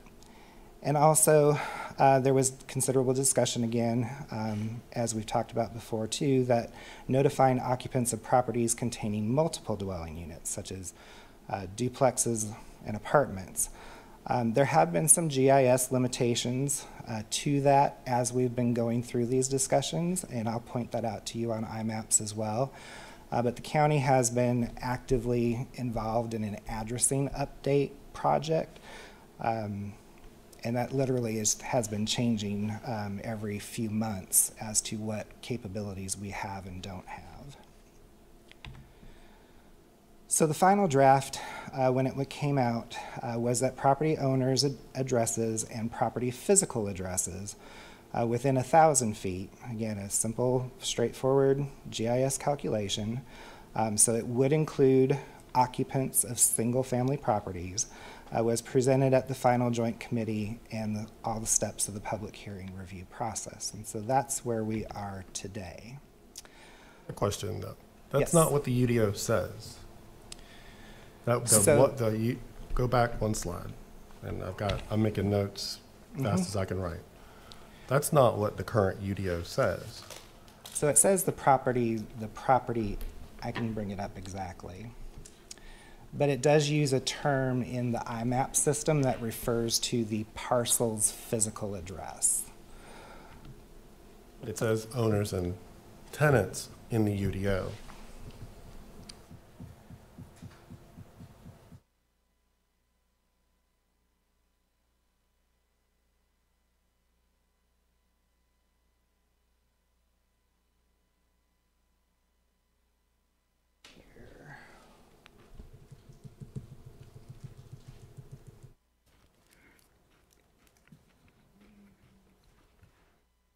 Anybody else have that in front of them?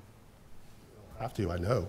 I mean, it was in the original rewrite text amendment change. It was the thing that caught my eye was that the UDO as written says owners and tenants, and it was changed to remove tenants. So I know it's in there as it is now. So I was just looking at this last night, so let me just bring up the current.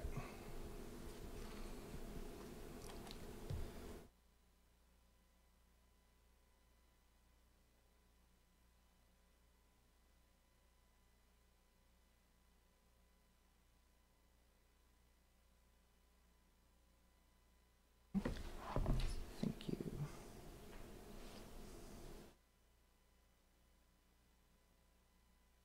Is this the newest? Okay. Maybe I was looking at the old one.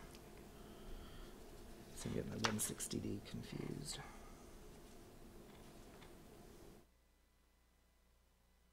Yes. Yes. So the 160D was the one that had the previous language. So this one does say the tenants. Yes. Correct. Right, but tenants is broader than, go back to the slide. Yes. Nope. Back to where you just were. Right. Here. Nope. Nope. I think it was the very bottom of this one. One more. This one. This would include occupants of single family. Yes. Yes. So we would change Adopted that. language of the UDO is broader than that. This, Yes. as written, seems to suggest the intent was only to include those, and that was not the intent. Right. So it, We'll correct this slide. and I do have a little, this goes into our agenda discussion later. This presentation was not included in our packet either. I just put this together last night. I understand. We'll have the discussion later, but what we're getting presented with, we should be able to prepare for. And there's other inconsistencies already in this that are giving me concern. On the previous slide, you said there's no consensus, but then you mentioned there was actual discussion of a quarter mile, and there was active conversation, and at some point, the committee landed on the 1,000. No, was there unanimity? No. But consensus is different than unanimity. Right. So if I may explain, my take there is that when I approached, because the 1,000 feet came from a direct suggestion from staff to the consultant. That's where that came from, because I have the actual edit that went to them. So when I'm saying that there was not a consensus,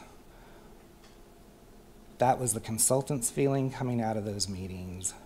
There was a consensus on all the, the range of things that were discussed, but the folks who were on the one side, what we were hearing from them was not, there was no final on what it should or shouldn't be. They did acknowledge that, to some degree, that notifying non-property owners was probably a good thing, but I think there was still disagreement based on whether folks were renting a single-family home, potentially being in a longer-term situation versus those living in traditional apartments.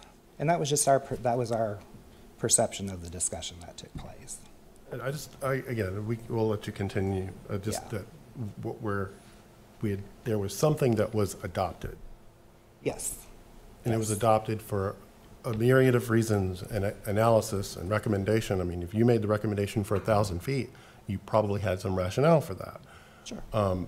So I just want to be clear that we have something that's adopted, and there's commentary in the margins that isn't part of the UDO, particularly related to HOAs. Yeah. So we have a policy, and now we're going to change elements of it. And we can get into the why the policy got to the way it is, or we can say this is what the policy is, this is the change we want, and this is why we want the change. So I just wanted that all to be clear, because there's some ambiguity that's being injected into it that I think muddies the kind of very simple question we ultimately have to answer. Right. So I'm sorry, continue. No, that's okay. No, I'm glad you caught that, because admittedly we're still juggling the 3 versions of the ordinance, so it happens. So the Planning Commission discussion, this again is what I interpreted from what staff told me, and we went back and re-listened to it to make sure that we were getting the correct, what folks went on record as saying. They primarily focused their discussion on the distance and discussed occupants of single-family dwelling units and occupants of multifamily dwelling units. The majority recommendation, again, not unanimous, but the majority recommendation from Planning Commission was to go with 1,000 feet, and yes to continuing to notify occupants of single-family dwelling units. But again, that was like I don't want to say anything wrong. One of these was a 4-3. 1,000 feet was 5-2. The multifamily was 4-3. Yeah, we had for the occupants, 4 stated their preference for option A, which was to keep notifying just or to change to notifying just single-family dwelling unit occupants. 1 did not state a preference, and 2 preferred B, which was to continue both single-family and multifamily.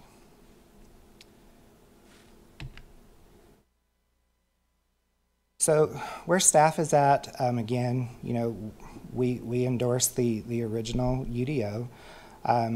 Distance, again, we think anything up to a 1/4 mile walking distance is reasonable. If you're within walking distance, you're probably more impacted than somebody who's not within walking distance. That seems to be a logical kind of break point, and 1,000 feet is not far from that.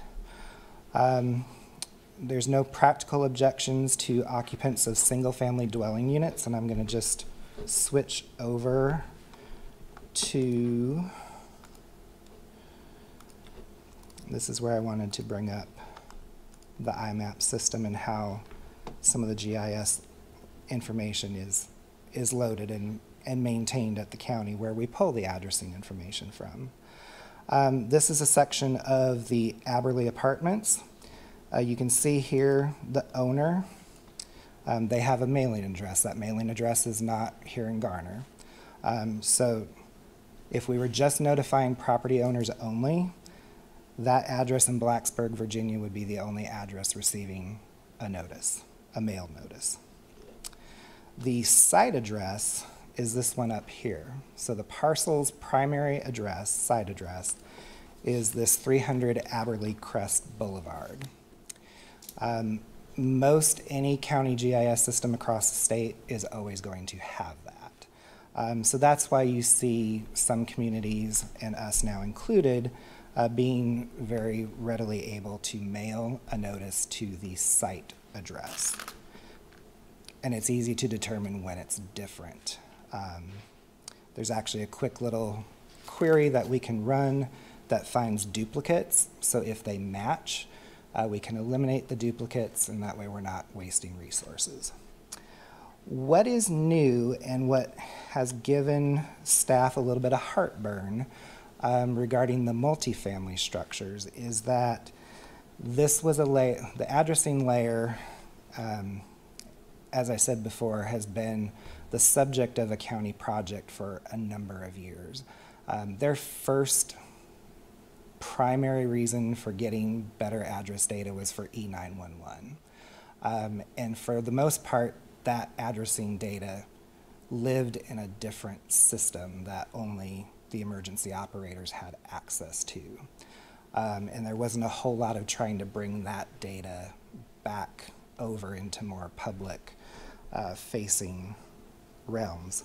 But if you look here in this box in the lower right-hand corner, you'll now see a whole list of addresses. And I think you'll remember I mentioned that there's more than just dwelling units that get addresses. The trash compactor will get an address. The shelter, the clubhouse, everything gets an address these days. Because if there's something that can catch fire or somebody needs to respond to, they want to be able to pinpoint it as close as possible. So for a while, we had access to that list, but we had no way of being able to filter it because they were just loading the addresses in. And yes, you could potentially display them on a map, but again, you would have to go and try and manually figure out which ones were actually pointing to dwelling units and which ones were not. What they have now done is anything that actually is a dwelling unit, they have coded, and it now appears under this, and it probably doesn't, on one hand, make much sense, but they call it residential structure. But that allows us to differentiate the dwelling units from every other address on the site. So you'll see here, this one says multifamily structure. That's for the whole building. But then each one of these, and you'll see the cursor, well, these are actually all on top of each other. So you won't see the cursor move, but you can see it move slightly between the building address and the individual units. And then, like I say, so staff feels better about that now that we have that resource more readily available to us, and in a way that we can, again, get rid of the addresses that aren't actually mailable, and therefore expending resources on paper printing and mailing that would not be otherwise used. So that being said, I will just say, that we as staff are comfortable in being able to continue the way the ordinance is written today. We are open to whatever the council's direction is on this matter. I did just include some points to ponder, which I won't go into a whole lot. But again, we do have the 2 required neighborhood meetings that come earlier in the process. Again, trying to get folks engaged earlier. So there are now, under the new ordinance, 3 mailings to those potential same folks for each rezoning project. Under the new ordinance as well, if there's going to be a subsequent special use permit, there could be another round of 3 mailings. The town employee effort, again, that's where I've really been trying to focus on being able to, the ease of generating the list, not so much the length of the list, but the length, we do still have to stuff the envelopes.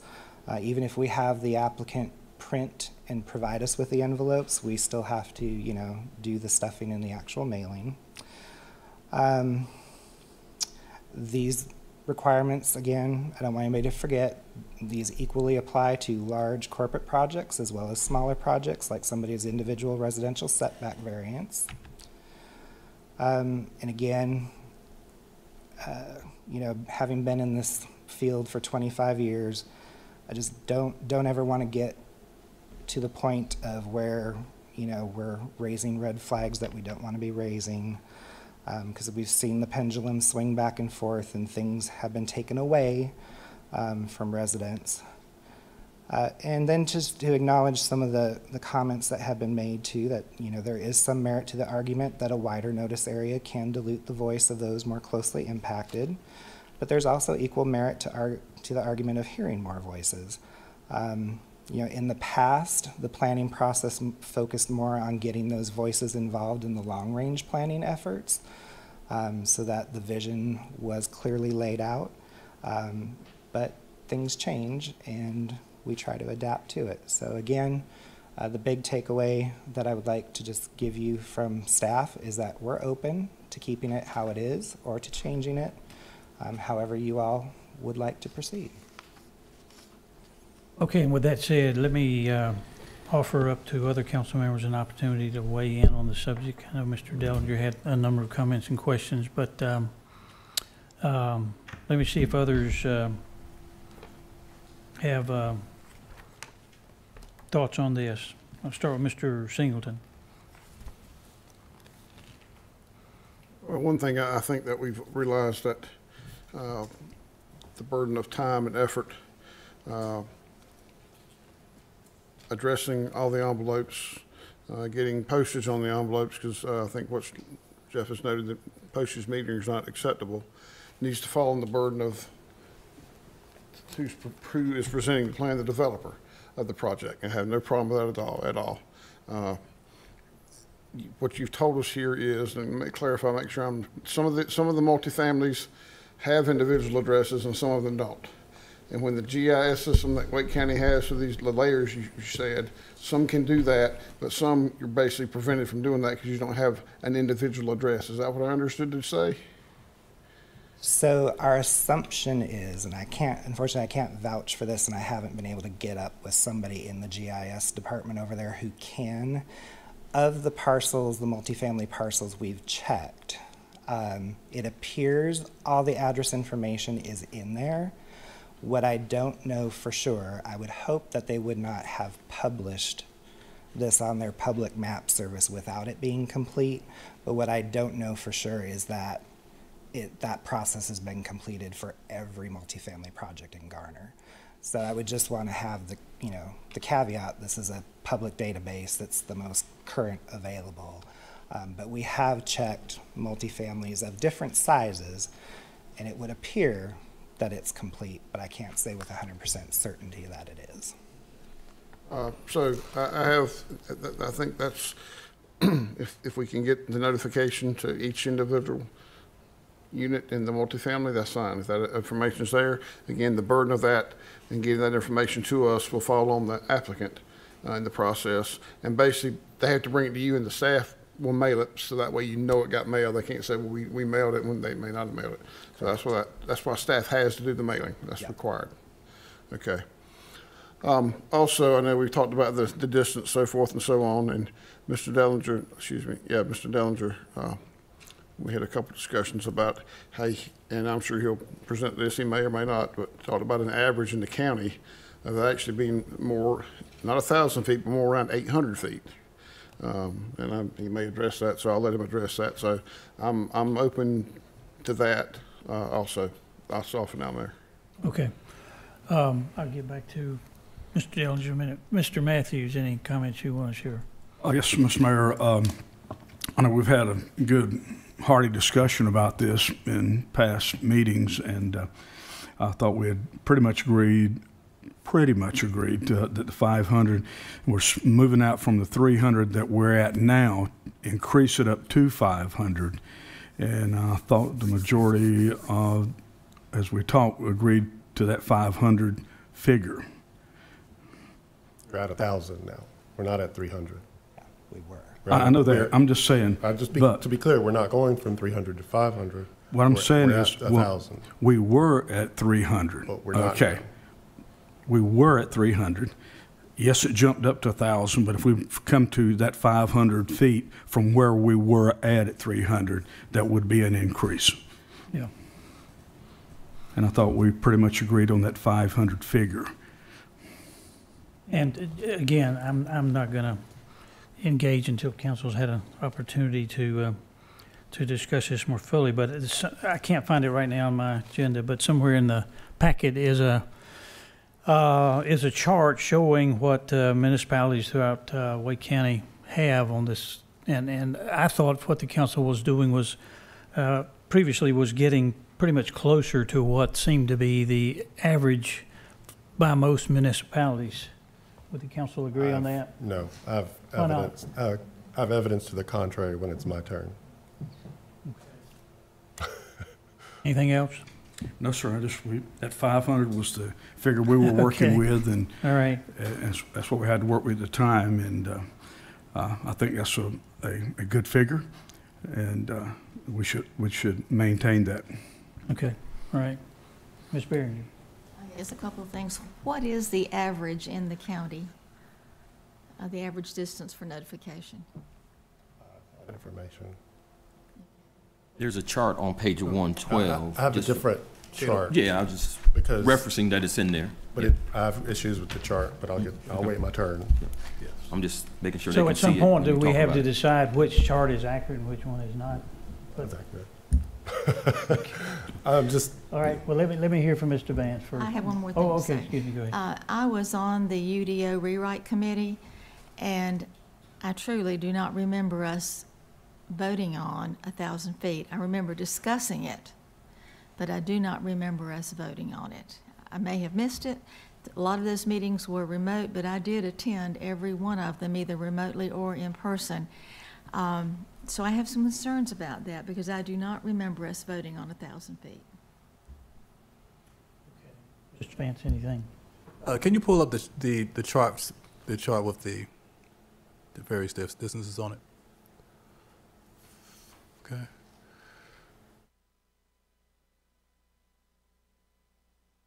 And this is the verified chart, verified numbers to your knowledge. So everyone that has a V on it, we talked to somebody in their planning department. So you've verified Is everybody except Zebulon, right? I'm sorry. Fuquay, Varina, Zebulon, and Johnston County. Okay. I'm sorry. Go ahead, Mr. Vance. Now, going back to what you mentioned in reference, I heard I hate to get down to the nitty gritty of it, but I heard a quarter of a mile, but yet we're looking at currently considering 1,000 feet. A quarter of a mile is roughly 1,300 plus feet. So that's more than 1,000 feet. Yes. But you're actually saying 1,000 feet now, based upon the analysis that you've done and looked at looking at the mailing lists and the multifamily situation, and I guess the GIS data, where there is a level of comfort with that. So at the time, not having a definitive recommendation, but needing to put something in there for the hearing and for review, it was staff's opinion to go with the 1,000. It was not, the max of a quarter mile, so we weren't going all the way out there. And 1,000 was the maximum at the time that anybody was doing. Wake County still does that. Raleigh has some provisions in it where their neighborhood meetings may still have that, but for their public hearings, it's not. So this was specifically for public hearings of a legislative type rezoning, which is going to be the most common type of case that you would have. Gotcha. And just I may veer off a little here, but in reference to the other means of notifying the public, or the public being aware of the various public hearings, we do have a method of doing that. So there's a subscription service and the publication on the town's website, and folks can subscribe to that, so anytime something goes out, they can get notified that way. And then the signs are another visual, cue awareness raiser as well. Okay, so it's not like we are trying to hide information from folks so they cannot be notified. There are means in which the public is notified them clearly about when a public hearing is happening, so it's clearly there for them to do it. Yeah. Understand. And one last question in reference to the multifamily homes. Understand that you will have the address, but do we have an idea of the accuracy of those addresses, knowing that typically, well, many instances they are transient in nature? Sure. So again, the address list is maintained by the county, and its original purpose was for E911 purposes. So if there's anything that's going to be as accurate as it can be, that should be the database that's accurate, because if it's not, emergency response is going to the wrong location. It's the best data we have available publicly and free. Okay, yeah, Mr. Dellinger, your turn. I just want to speak in support of the policy we have. It's on the books. It was vetted. It's consistent with our comprehensive plan.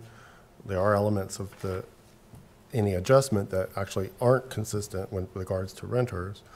It does promote community engagement. It's inclusive and non-discriminatory. I had some concerns in seeing the petition, some of the comments from residents concerned about transparency and reducing that transparency that is there. And I have this talking about the chart. I'll hand it to council. So I did an analysis, if you would hand.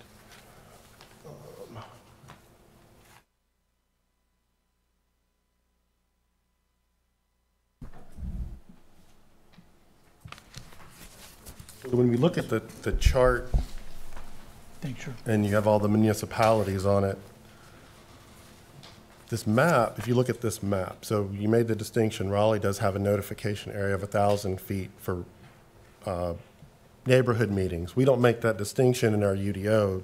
This is the same notification policy. So Raleigh is at 1,000 feet for neighborhood meetings, of which there would be 2. Wake County is also at 1,000 feet, and Cary is at 800.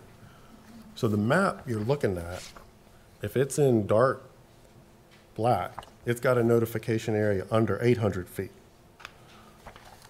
That means the rest of the county, Raleigh, Cary, Garner, unincorporated parts of Wake County, are at 800 or 1,000 feet.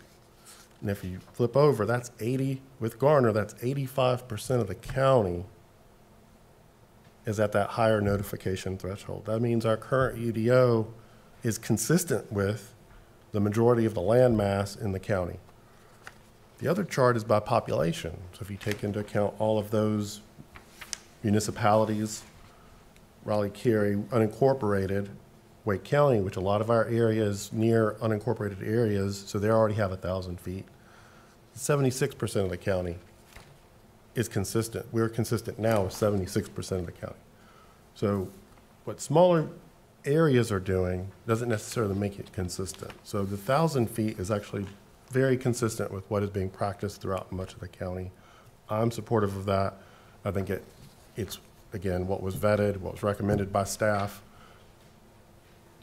and it's what we passed when we passed the UDO. It's a basic question. How many people do we want to notify? Who do we want to notify? And who's going to pay for it? Those are the 3 issues on the table. The UDO as it is now has defined how many people, and the who is anybody. It doesn't matter if you're a renter or an owner. You live in Garner, you're a resident. We want your voice. That's what our current policy says. And I think that is a great place to be from a policy standpoint. And I have a lot of other points, but I think I'm just in favor of keeping what we have. If we want to change the fiscal responsibility or even split it, I did some calculations on time and cost, and they're not significant. They're nominal, but I like what we have, and if we want to change the fiscal burden, I'm not opposed to it. I'm also not opposed to town keeping it and it being part of what we do as our community outreach requirement to engage our citizens. I'll pass to someone else if anyone has anything else. I've got some other points, but. Council, if, I think I indicated earlier that I would have a member of the public who signed up and wanted to speak on this issue, I believe. Can I ask a clarifying question? And maybe I might be the only one confused about this, but if the county mapping database has the building addresses, how does each dwelling unit get a copy of the mailing or the notice? Because it could be 16 units in each apartment. But each one has its own unique address. Oh, each? So here, not just the building, so it has the A, B, whatever unit number they, right. however So they denote in most cases, it actually is a completely separate number. But if it had a unit number, that would be included as well. So for this particular complex, 1014, 1015, 1016, those are all individual units.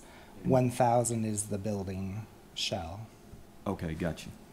Okay, yep, got you. Mr. Mayor, All right. can I get a point of clarification while Jeff is up here?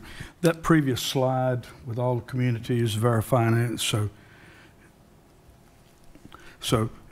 you're telling us those are the notification code. That is accurate numbers as we sit here tonight with these municipalities? For the public, for the zoning public hearing. Yes, okay. Yes. Okay, thank you. Okay, I'm going to recognize Ms. Cardenas for 3 minutes. Ms. Clerk, do you need her address and stuff? Yeah.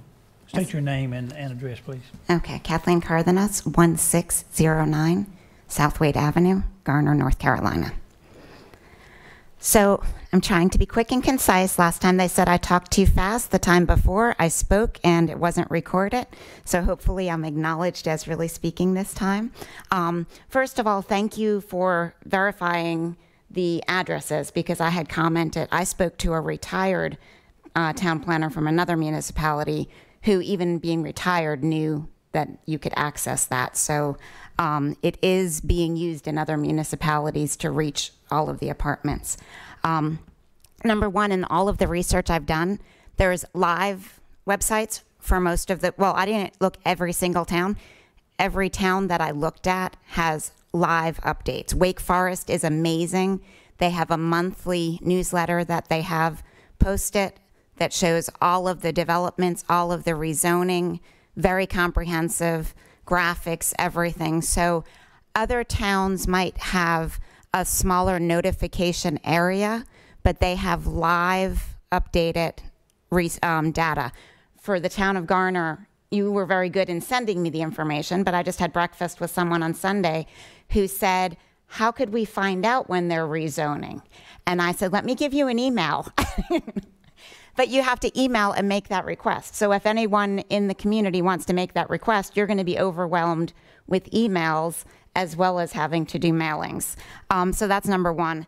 Number two, regarding it used to be 300. Actually, a lot of the land that we're talking about has just been incorporated. So it used to be county land. And that very piece of property, like if I'm standing here, it was county. And now all of a sudden it's Garner. So that piece of property really was 1,000 feet. And then by being incorporated, it lost that privilege of notification. So we have to be careful when we're saying it was 300 because it really was 1,000. The other thing regarding people being transient, which I really don't like that term, but people being transient, the address is never sent to Mr. Smith or Mr. Garcia. The address is sent to resident at a specific address. So unless a building burns down, there would still be the resident living there. So it's not specific to a person, it's to a location. And putting the development, the burden on, instead of developers, on HOAs. I'm the secretary for our HOA, where I have a rental property. And we are always trying to keep costs down. It gets very expensive. So if we had to foot the bill for the developers every time they decided to send out a notification, that's not fair to us because we're not doing the developing. That's on a developer. That shouldn't be on a resident. That comes out of our annual fee when it gets put on the HOA. And then regarding renters, I have 2 quotes from the UDO, which I happened to save onto my computer because now with Clue, the old UDO that we've been using disappeared off of the website. The old UDO on page 35 of the Garner Forward UDO document, Land Use, says the overarching framework of the Garner Forward Comprehensive Plan is the development and continuing refinement of a land use map and set of strategies that capitalize and support the kinds of uses that the community wishes to see. Land use is therefore not a separate topic, but instead sets the table for all the other topics, including housing, character of place, transportation, and new development actions. So the community needs to be involved if the community is the one who is supposed to be benefiting. And second, under guiding principles on page 29, it says a big reason that so much care and effort were dedicated to working with the public and team members was that the input from all of these efforts would lead to the overarching goals and objectives. So I feel that the UDO clearly states that the public, the community, people that are living in this area count. And I think we need to respect having more voice. And I am greatly appreciative that you all listened to my many emails. And even if you didn't document that I spoke, you are acknowledging my existence now. So thank you. All right, thank you, ma'am, and I appreciate your trying to stay within the time limit there. And I can almost assuredly say to you that your comments were recorded tonight and will be there in perpetuity, I guess, probably. Thank you very much for taking time to come out. Okay, Council, where are we? Mr. Dellinger was has supplied information in regards to the point he was making there. Ultimately, I guess the action is consider information, confirm or amend the direction of the request here. So, is anybody prepared yet to say, based on this discussion, that you're ready to bring forth a motion regarding what council expects would be the proper policy on this matter? Again, just to review, Mr. Triesenberg, can you come back and I'm not going to try to review it. We currently we have the is it the 1,000 feet for notification? 1,000 feet and all tenants, occupants. Okay, all right. And your department does the stuffing of the envelopes and so forth. The developer pays for the postage, So is that right or not? They don't yet. Oh, okay. But that was kind of part of the proposal that we've been discussing. That would have to come as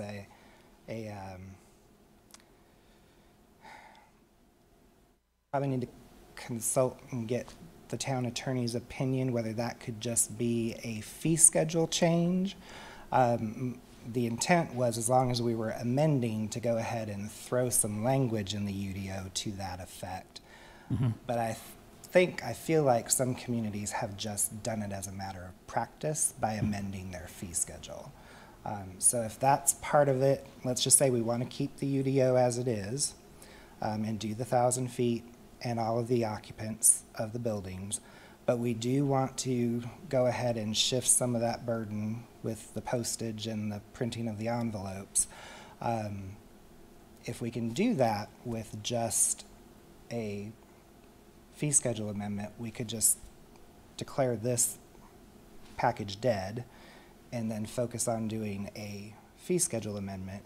Or we could keep this UDO amendment alive and just restrict it to the part that speaks about shifting that cost. Mm-hmm. Do you want to make a comment on that, Ms. Jones? I'll have to look into that because part of the UDO is there is something about if it's a subdivision fee, you have to provide notice and a hearing on that. So even if it is part of the fee schedule, we might still have to come back with public notice and a hearing. And normally the fee schedule would be adopted with the budget each year, but it can be amended at any time. So maybe to be safe, we should, if we want to keep that in, which I think we do, just reduce, and if if you want to keep things as they are, but change that part, then we'll just tailor this down for your final approval. It would have to come back to council. Any change from what's in the existing UDO would have to come back for final action at a regular meeting. Okay. And without sounding petty, I would just make a footnote. I believe the price of a first-class stamp just went up to 60 cents. Is that right? Am I the only one who heard that? 63. It's up there. Yeah. Okay. That's kind of neither here nor there. Mr. Matthews. Yeah, Mr. Mayor, relevant to what we're talking about here, this might be an attorney question, but can we vote on a specific part of this UDO, i.e., if I wanted to make a motion on the distance based upon what I see here and vote on that item individually, then everything else could be individual. They don't have to be in total. We could vote on just a portion of it, like the distance. Yes, you can certainly bifurcate a motion, and it's probably clearer if everyone knows what you have consensus on. Okay. Are you sensing there's consensus on the footage distance? On the footage, yes, that's what I'm talking about, yes. I'm thinking there is too. And based upon the notification area everywhere I've seen here, Cary is 800, the next under it's been 500, 500, 500 is a 300, and a couple of 200 feet. So Raleigh is 1,000 feet for neighborhood meetings, which is what would be included if we changed the UDO from our current 1,000. So Raleigh is at 1,000. We don't make a distinction between our public hearings and our neighborhood meeting notifications. So for our broader purposes of notification, if we're wanting to be inclusive, you need to read Raleigh as 1,000 feet. But it says 500 here. Yeah, I'll say it again. 500 is for zoning, but they have a different provision for neighborhood meetings that is 1,000 feet. Our UDO as written is 1,000 feet for neighborhood meetings and rezonings. So it's really, if you want to read it as 500/1,000, that might be appropriate, but they're not at 500. The 500 would change our execution and inclusion very significantly. It would cut it in half, basically. Yes, so I believe I heard Jeff say I don't want to put words in his mouth. Did you say the 1,000 feet is reasonable in your mind? Well, I don't know if that's the right term. Well, I mean, staff recommended that go in, so it should still be reasonable. Okay, okay. Sorry. I mean, that to me is I guess a point we should move forward with from there. Is it appropriate to make a motion on the 500 feet and see how the vote goes? Well, I mean, if you want to make that motion, I wouldn't rule it out of order, but I think it would be preferable to in my mind, to go with 1,000 feet. But I'm not voting, so I can't. I might get shot down, but I'm prepared to make that motion, Mr. Mayor, if that's in line. So Let me hear from to Mr. give direction, this still would need to be put on a regular meeting agenda. And depending on what the outcome is, we may need to do additional notice to be able to make an ordinance amendment. But we could vote on now if we want to change that to 500. It would be helpful to give guidance, but it's my opinion that this is not ripe tonight for a vote. This was to give direction to staff. Well, however we want to do that, have that where we can do a vote on 500 feet versus 1,000. Whatever would be appropriate.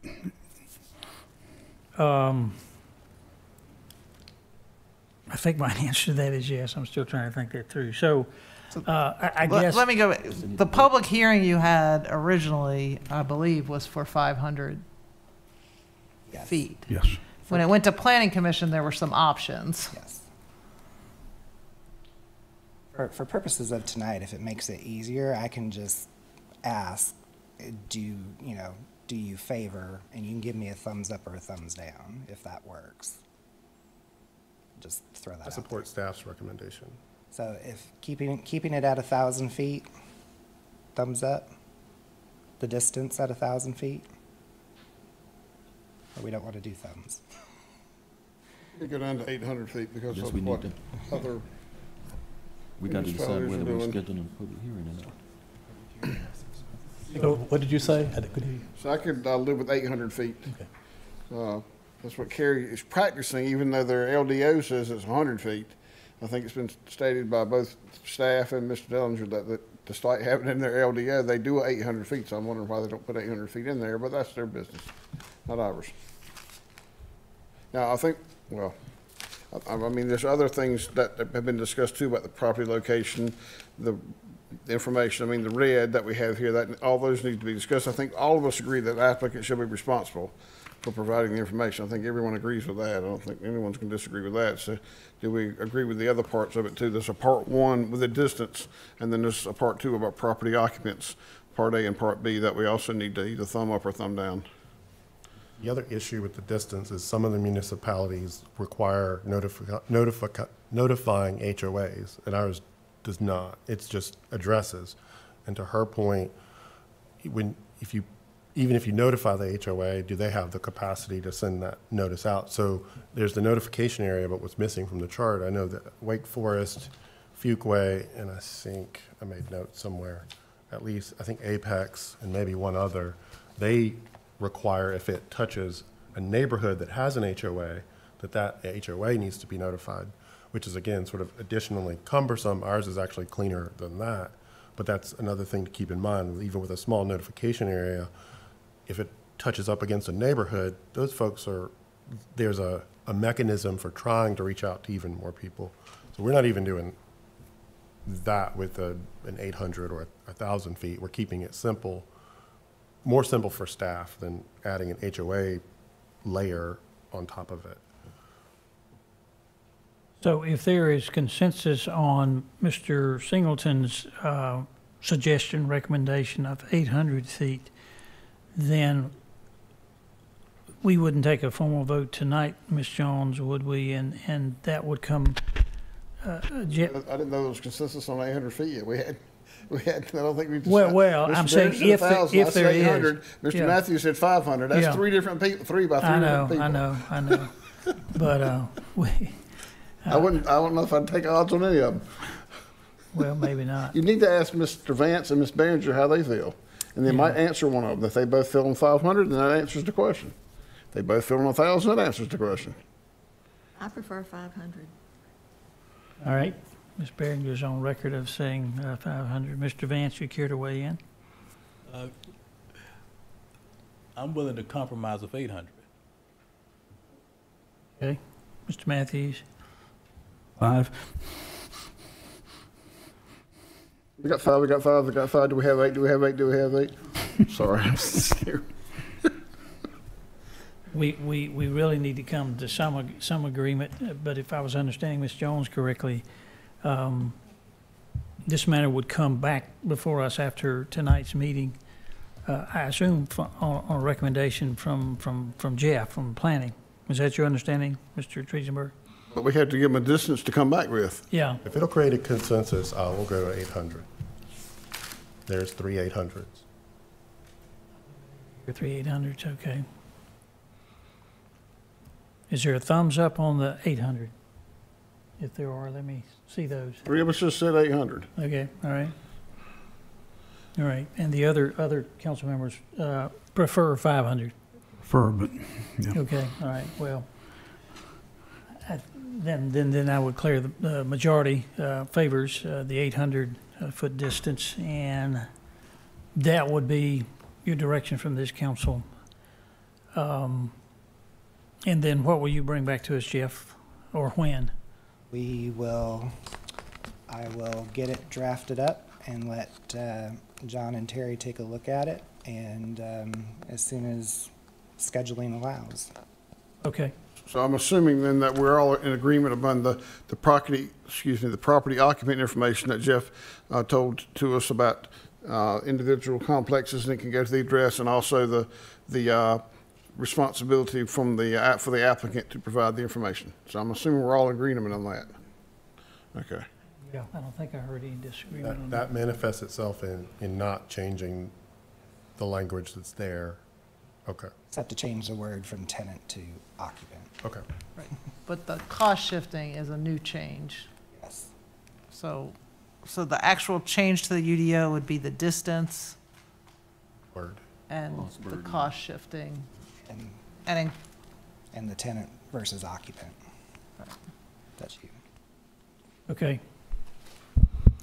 I'm just going to summarize by saying, for the members of the public or whoever, I really believe in my heart, and believe it's based on comments here, that this council wants to do what is good and reasonable. Nobody's trying to hide anything from the public and make this clandestine kind of operation. We're wanting to do what we can that is reasonable, consistent with probably what others are doing, and something that makes us aware of the cost. We're not looking to go way beyond, but at any rate, that's my sense. And so I believe, unless anybody has anything else on this matter, we'll declare this Can resolved. I just Excuse add me. one thing?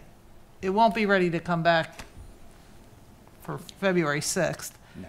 There is an issue with permit choice, which means any amendment you make to the UDO, applicants can choose whether they want the old version or the new version. So these changes might still not be implemented for quite some time, because you would need,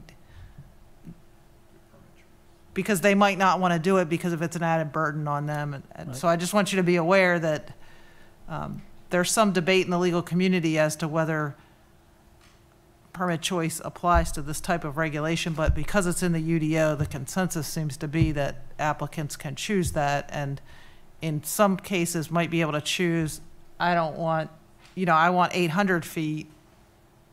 Well, probably they wouldn't, but I don't want to pay for the mailing. Mm-hmm. And so there could be, so it may be a little bit of time before this could be fully implemented. Right. And I hear you saying, I believe that, to use a term, it can't be made retroactive. It's Well, a the dead applicant certain- always gets the choice. Right. And sometimes changes are favorable to applicants, and sometimes they may not perceive them as favorable. So just so that the public's aware that this might not get, whatever we do, it can't always be fully implemented when it's a UDO change. Right. Okay. All right. If council's clear on that, then, all right. I believe we have exhausted this matter for now. Thank you, Jeff, for your patience there with us all. Okay. Ms. Leah, I think you're next on the at the podium there. She's going to lead us in a discussion of traffic calming. So I recognize you, our town attorney. Engineer. Excuse me, town engineer. I've gotten so many new titles lately. I'm not John trying gave to me town manager. I'm not I trying get to town change your attorney. title. I'm You've sorry. got quite the promotion here recently. I know. I knew I was busy, but I think I should have been even more busy. All right. Okay, hold on. I got a council member that reminds me that we haven't taken a reasonable break in time. So if you'll hold on for a little bit. Yeah, let's take a 10-minute I was break. wondering why she didn't say something before, because it's past Okay. 2 hours. Have good manners. Yeah, that's right. Okay, I'll declare a 10-minute recess, and we'll come back, and I believe we can wrap up our business hopefully fairly shortly.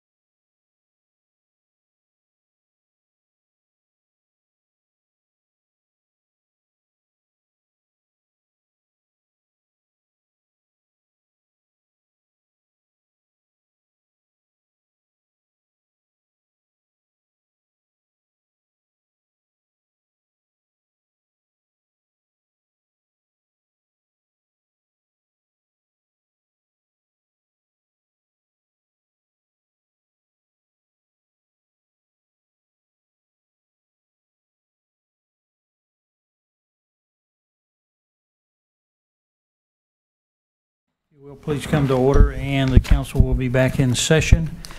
And we will take up now item number 3, traffic calming Main Street and Pool Drive, and our presenter is our town engineer, not our town attorney, Ms. Leah Harrison.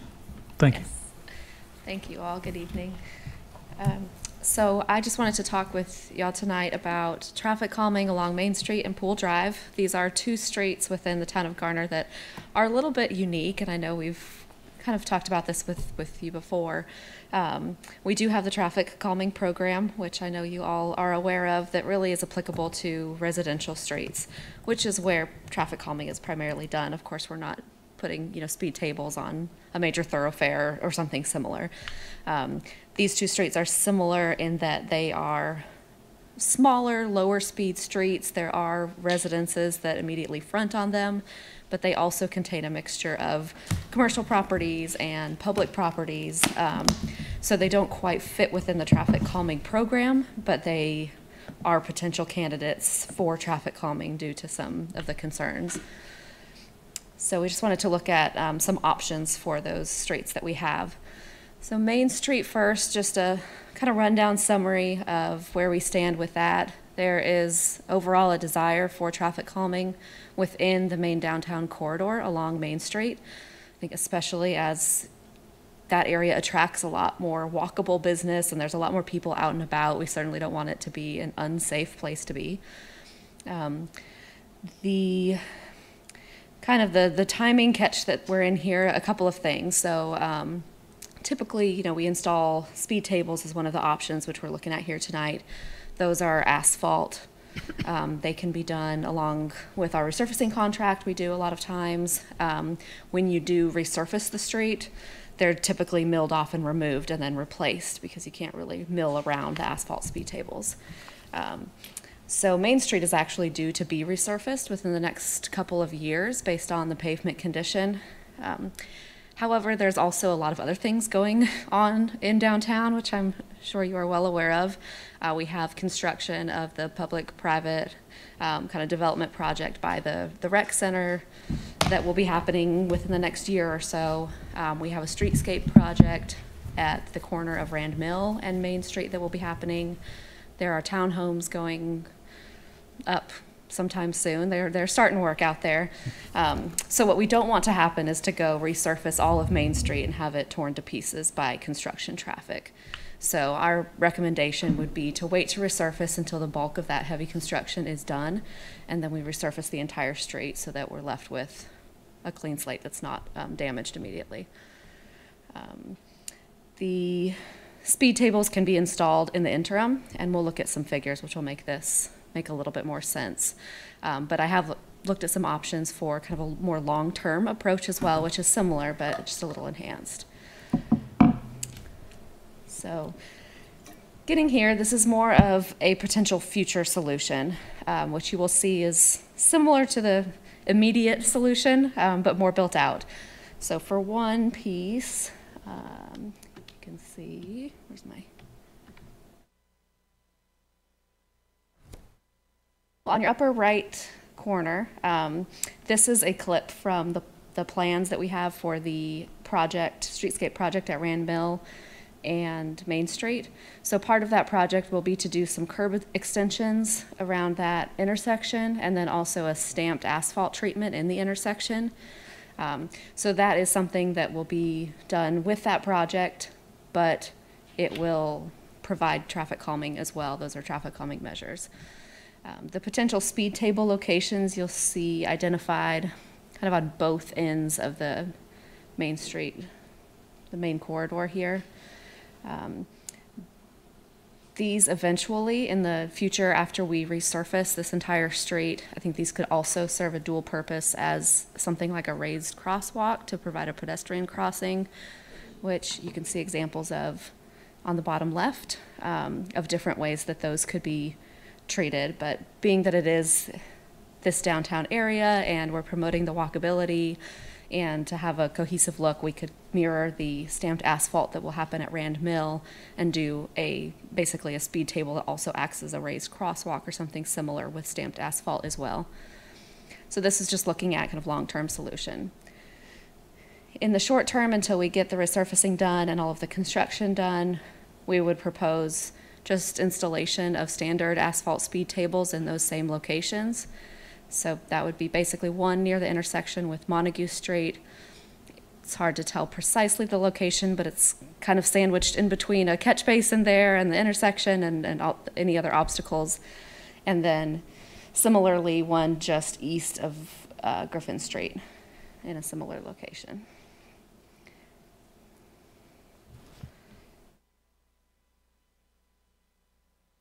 If we want to move forward with this, I would propose adding it to our resurfacing contract for this year. That's how we have handled traffic calming in the past at different times, because our resurfacing contractor can do the asphalt work. So this is a cost estimate for those speed humps. This is based on the prices that we had in the 2022 resurfacing contract for the traffic calming that was done in that contract. So this basically includes installation of the speed tables along with the striping that's required, the warning signs that are required about the speed humps coming up, and then the appropriate traffic control. And the total estimate for that is $12,400.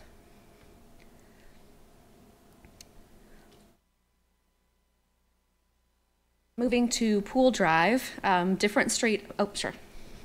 It'd be appropriate if we talk about each one separately. I think it'd be helpful. Yeah, if council would prefer to do that, yeah, we could do that. So maybe we'll just stop at this point, see if you have questions for Leah or discussion regarding what she is proposing. Yeah, I'll start here with Mr. Dellinger. Kathy probably has something to say too. We had our retreat. I know you probably have something to say too. We just did our DGA retreat, and you know the safety of Main Street was of concern of the board members, but also the businesses that are there. And so, what's the two things? What's the timeline for this immediate on this? And then the other question is there any way to get any sort of at that Rand Mill any type of center signage or something else midway? I know it's not conducive, I think, because of drainage and stuff for another speed table, but something else even in between that would say slow down or something like that. Or the kind of interim solution at this point. Yeah, so as far as timeline, we'll be putting out our resurfacing contract to bid probably in the next couple of weeks. We usually do that at the beginning of the year. So once we have direction on this, then I'll finish packaging that up to go out. So that would happen in the next 6 months or so. Under that contract, they move pretty quickly once that's awarded. And I think we could certainly look at doing something interim. I can take another look and see if there's any other location to put in another speed hump, but if not, we can look at if there are any other options to break that up. I know in the long term we'll have something there that acts as traffic calming, but right now there's nothing. So, you know, thanks for getting on this, because I know Shayla, our downtown development manager's nearly been hit a couple times, and I know there are lots of others. So the sooner the better. So thank you. Sure. Somebody's been hit a couple of times? Nearly. Nearly. Excuse me. Nearly hit. All right. Here's a difference. Yeah. Thank you. And Sorry. there was one occasion not too long ago where a 2-year-old was walking in the middle of Main Street unattended. I think that only happened maybe once or twice, but it's scary.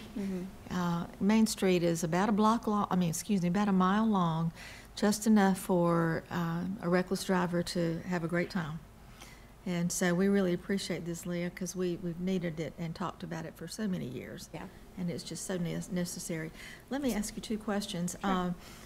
The third item you listed under the proposal was traffic control. What does that entail? It's just the traffic control during construction. So all of the required signage and notification for them to be able to close a lane to put asphalt down as needed. And then one more question. You showed the picture of the bulb outs of the curb and curb and gutter.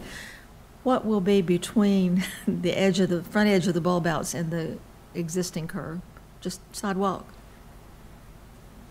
Yes, so I think some of that is still in development, but the idea is to have kind of a wider sidewalk area. I think they're looking at potentially putting some planters and possibly some seating in that area as part of the streetscape project. Maybe public art. Okay. All right. I would say that's a good option. But it's not just going to be concrete and that's it. Right. No, it will not be. I think the idea is to one, it provides traffic calming, but it also does provide us some space to make that a usable area as well. Yeah, if I could add, Ms. Behringer, the original design of that, you may still see some renderings around, some color renderings if you see them. The original design there in that area had actually sort of a planting to help with absorption of the stormwater runoff, and we found that to not really be feasible with the existing storm drain system that is already under the street. So if you happen to see a drawing that's got a more dense planting in it, just know that that may have been the first version, and we're looking at it again to figure out what would be more appropriate there. As long as it's not solid concrete and nothing else. Thank you. Anything from you, Mr. Vance? Well, I'll just say that in reference to the proposed location for the speed tables on Main Street, I've been hearing the concerns of the council and reference to what near misses have been happening and other things, plus with the increase, unfortunately, of traffic on East Garner Road, some divert their transition over to Main Street, the traffic. So you have that play in there, and although it doesn't fall within the policy, this is one of those situations where we have to make those kind of decisions to do the best what's best for the citizens. Thanks, sir. Ms. Singleton, anything? A quick follow-up. The area at Rand Mill and Main Street where we got the grant, I know that's a federal grant, and I know there's a lot of paperwork involved, a lot of hoops are dropped to jump through. When do we think that project may possibly start, and then the estimated time for completion of that project? And I mean, I'm sure this is going to be a couple of 3 years. I'm just making an assumption knowing how long it's taken other federal projects. Yes, so some of that, I think the timing of the federal funding is not always certain. But I would say as far as design, we should be wrapping up design at least within this calendar year. It may be sooner than that. So I would look at construction ideally within the next 2 years. You say 2 years or 3 years? I said 2 years. Okay. So hopefully it'll be completed within 3 years. Right. Okay, all right, just curious. Okay, thank you. Mr. Matthews? I think our timing is good on this. It's especially with the development coming in across from the depot, and I think we're going to see a lot more of that in that entire area. It might be the new norm 10, 15 years from now, but that's going to be a very vibrant community, as well as the new facility coming next to the rec center. And down there you've got the Zen Yoga place down in the lower level down there, and that's growing by leaps and bounds, and connectivity up through there. The timing is really good on this thing, so quicker we do it, the better. Good. Okay, any other questions for Leah on the Main Street coming? Okay, we'll move to the second project, Pool Road. Pool Drive, excuse me. So Pool Drive is the second. Like we talked about, it's kind of that similar unique combination of residential, commercial, and then the park at the end of the street, so public property. It is again it's a long straight road, so if you want to speed, you have ample opportunity, unfortunately. So one note on the speed limit. Currently along Pool Drive, the speed limit is 35 miles per hour near Aversboro, and then transitions to 25 miles per hour as you go back toward the park. There is potential, and I would say probably even recommended if we're going to look at installing speed tables, to also reduce the speed limit along that entire stretch to 25. It just makes more sense if we're going to ask people to slow down for speed tables anyway, to keep the speed low to begin with. Differently than Main Street, just as a note, Pool Drive is not scheduled to be resurfaced anytime soon. It is in pretty decent condition compared to a lot of the other street ratings that we have. So if we are installing speed tables, they will not be immediately removed for resurfacing within the next few years. So this one is fairly straightforward, other than the usual issues of avoiding driveways and catch basins and similar. And I know this is not precise location because it's fairly zoomed out. But what we looked at was putting approximately 5 speed tables along Pool Drive on the east side, starting far enough back that you clear that intersection appropriately, and any of the immediate commercial properties that were there, we're not restricting access. and then space them as evenly as possible with appropriate locations to put them back to around the entrance of the park. Similar cost estimate, again, based on the traffic calming prices we had in last year's resurfacing contract. This one is a little higher just because we're proposing more of the speed tables. Otherwise, unit prices are the same. This one came to $25,150, assuming the 5 speed tables that are shown in the sketch. And that is about all I had on Pool Drive. I will go back here if anyone has any questions on this one. Okay, and I'll just ask, the time frame for constructing those would be similar to what you said would be for Main Street? Right, similar. I think if we're ready to move forward with these, then putting them in this year's resurfacing contract will be the quickest way to get that done. Okay. Bill, anything? You're good. Mr. Singleton? Well, I had texted or emailed Mr. Hodges today. He said y'all were talking to him. We talked about going and lowering the whole street to 25, which I think is logical. So if the council moves forward to do this, don't we need to send a letter to all these residents on Pool Drive and off the people who are off of it, Drumbowie Room and some of the Brown Buckingham people who use that road? Don't we need to send them a letter and let them know this is what's going to happen? So just popping it up out there. I mean, I know we don't have to do the notification because of get the petition from the neighborhood and so forth, but I think we ought to let them know that what's being talked about. I think we can do that. Yeah, I'm not sure if there's any specific requirement to notify in this case, but it would be best practice to do so. Do a sign at the intersections. Since we're considering, and I think many people down there would appreciate it because of the issues of, the speeding to and from the park. And the traffic that's involved sometimes on weekend activities down there with tournaments and so forth, whether it be softball or soccer or whatever, or other sports. So that's just something I would recommend is that we let some of these residents down here know that this is what the town is considering doing. And, lowering the speed limit also, auto 25, and then also, and show them this map where the proposals are to put these speed tables. So I just would ask that we do Signage that. sufficient, or would council rather have mailings? What kind of signage you can do? Put them along the road every so often. I mean, and what kind of I'm sure sign we could though? explain it on a sign, though. That would be a challenge. Okay.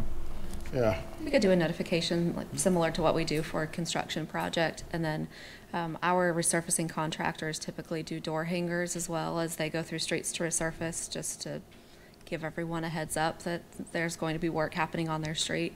So we could do something similar here I think we also. ought to let them know that this is what's being talked about, because again, some of them have wanted it for a long time, and there'll always be people who are opposed to it, but I think the majority of people, especially who live right along there, would appreciate it. So Right, and they'll want to know why there's someone working on their street Right. as well, or if they're gonna have to close a lane, we would want them to Okay, thank be you. warned. Ms. Parks, I know you live close to there, so you get it firsthand here. I'll let her speak for just a minute. I'm at Mona Parks, and I do live in this area that you guys talking about. I live just off Pool Drive, and I had a conversation with Ken and Rodney last summer about people speeding, because one of my neighbors was talking to me about it. And so I think that most of them are going to be excited that we're going to get this, because there is a little muscle car that comes up and down Pool Drive there. I mean, it wakes me up sometimes. It's so loud, and so I don't know whether it's just like a kid with a brand new toy. It's just like the sound of the car, or whether or not it's speeding. But there's a muscle car that comes down up in there, and people have been complaining about that little car. So we're glad to see that there is, what you call it, calming. I'm glad to see the calming, and I think most of the neighbors are going to be glad to and welcome this exciting news. And I'll pass the letters out for you guys if it's going to hold you up. I'll pass the letters out to the neighbors. Katie and I'll do it. Okay. And you know I will. I'll talk to everybody. Thank you. Thank you much. Any comments, questions here? Ms. Behringer? Glad to see it happen. It's Okay. Mr. Dellinger? I am too. I just had a question about the proximity of that middle one to that. There's a stop sign there at Buckingham, isn't there? And it stops pool traffic. It seems, it just seems a little close to the stop sign. Yes, it could be. So rule of thumb is we want them at least 100 feet from an intersection, 100 feet from a stop sign. I guess from a non-stopped intersection, it can be a little bit closer. So that's where I placed this one, was about at that 100-foot mark. Okay. We could move it a little bit further. We're kind of just trying to space them If as it's best where as possible. Rule of thumb, it needs to be, its scaling is kind of hard, you know, Right. seeing from the map, but Yeah. that answers my question. Thank you. Mr. Vance, anything? No question. It's good to see it coming in. Okay. So let's see, I don't think we need to take a formal vote on this, do we? No, I don't believe so. I think just looking for Yes. guidance to move forward with including it in resurfacing this year, and that's what we'll do. Look at that, Mayor, you can get 5 thumbs up. You don't have to worry about taking About 3, that, 4 yeah, questions. absolutely. Look at that, we made that one easy. Don't even have to use the term consensus, right? So, thank you very much, Ms. Harris. You're welcome. We Thank you. appreciate the work you're doing. Okay. All right. Item number 4, I recognize our town manager. Yes, Mayor, Town Council, your agenda, the item, agenda schedule was included, I guess, in reaction to concerns from council members about the, how far in advance of meetings they receive the agenda. And I attached in here a presentation we did, I think it was back in 2020, was it 2020? August 2020, yep. Where we covered this item and talked about the process of getting the agenda together and the review and actual compiling the information. And so I just put that in there as a matter of reference, but I believe Councilmember Dellinger and perhaps I know Councilmember Behringer have expressed concerns about that. And so we're just here to listen to any comments you have, any new information you want to share, or any other concerns you want to share, and just respond to that. I had not planned to go back over this information again. I'll start. I think getting it Wednesday is ideal for 2 reasons that are actually absent, not related to us even getting it. One is in our town ordinance. So we have meetings on Mondays or Tuesdays. Town Ordinance Section 221 under Agenda says, any person or group desiring any matter to be heard by the town council shall no later than Wednesday preceding each regular meeting of the council submit to the town manager a brief request. That applies in the sense that they need to get it on the agenda or even have it a chance to. There needs to be a little bit more window.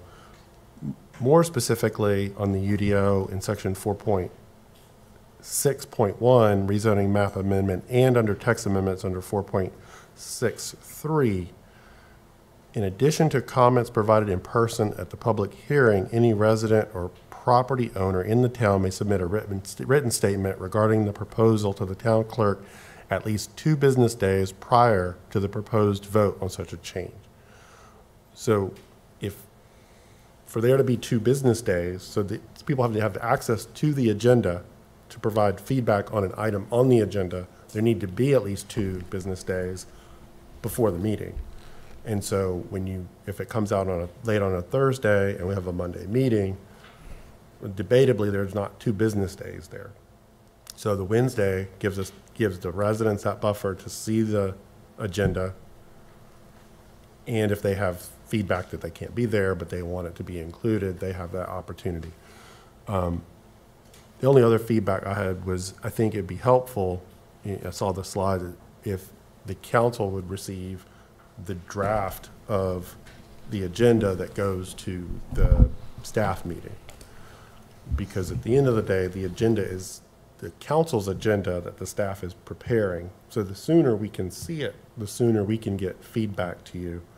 Because I think that was the other issue, was if it comes out late, if we have a question and it comes out late on a Thursday, there's only a Friday and maybe a Monday, if we're not meeting Monday, to reach out to staff, a town attorney or a town manager or planning, and get feedback on a question before it actually comes up during the meeting. Can you clarify when you say the agenda that the staff has? Do you mean just the paper copy? It won't have Agenda as a concept. Okay, so when we have our agenda meeting, right? If on you there's some documentation or draft that goes into that meeting. Right. And some draft that comes out. I think it'd be helpful if council could see what that is. Right, okay.